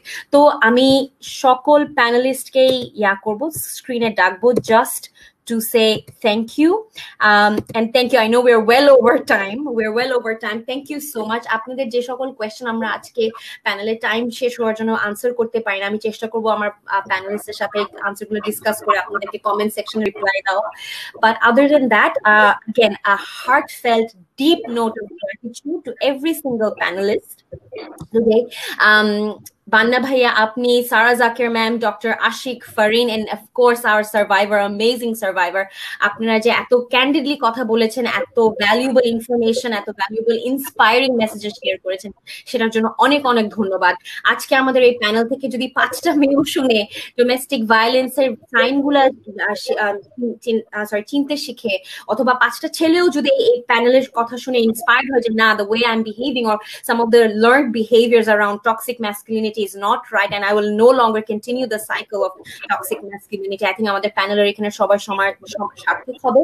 তো আবারও সবাইকে অনেক অনেক ধন্যবাদ। Thank you so much for being so patient with me and sharing everything with the audience. Have a great night ahead এবং আপনাদের questions and comments please আমাদেরকে জানান, আমি চেষ্টা করব অবশ্যই প্যানেলিস্টদের সাথে কথা বলে আপনাদেরকে রেসপন্ড করতে। Any closing comments anyone before we go off live?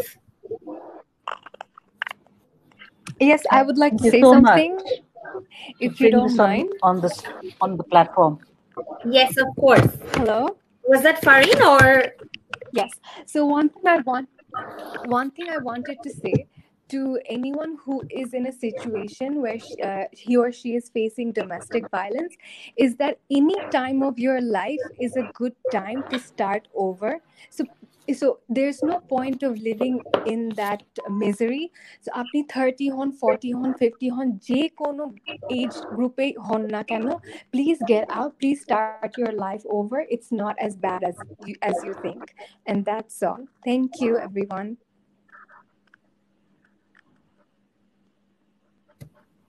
Apu, thank you so much for that. I think so many women needed to hear that. Again, a huge, sincere note of gratitude to every panelist here. We're half an hour over time, but shobai tarpore patiently online ache. Thank you from the bottom of my heart. And remember, abuse is never justified. It is not your fault. Say Arna. Empower yourself to say Arna. So thank you, everyone. Assalamualaikum, bhalo thakben. Look after yourself. Stay safe. And I look forward to welcoming you again in our next panel. Take care. Allah Hafiz. Good night, everyone. Thank you. Bye. Good night. Bye.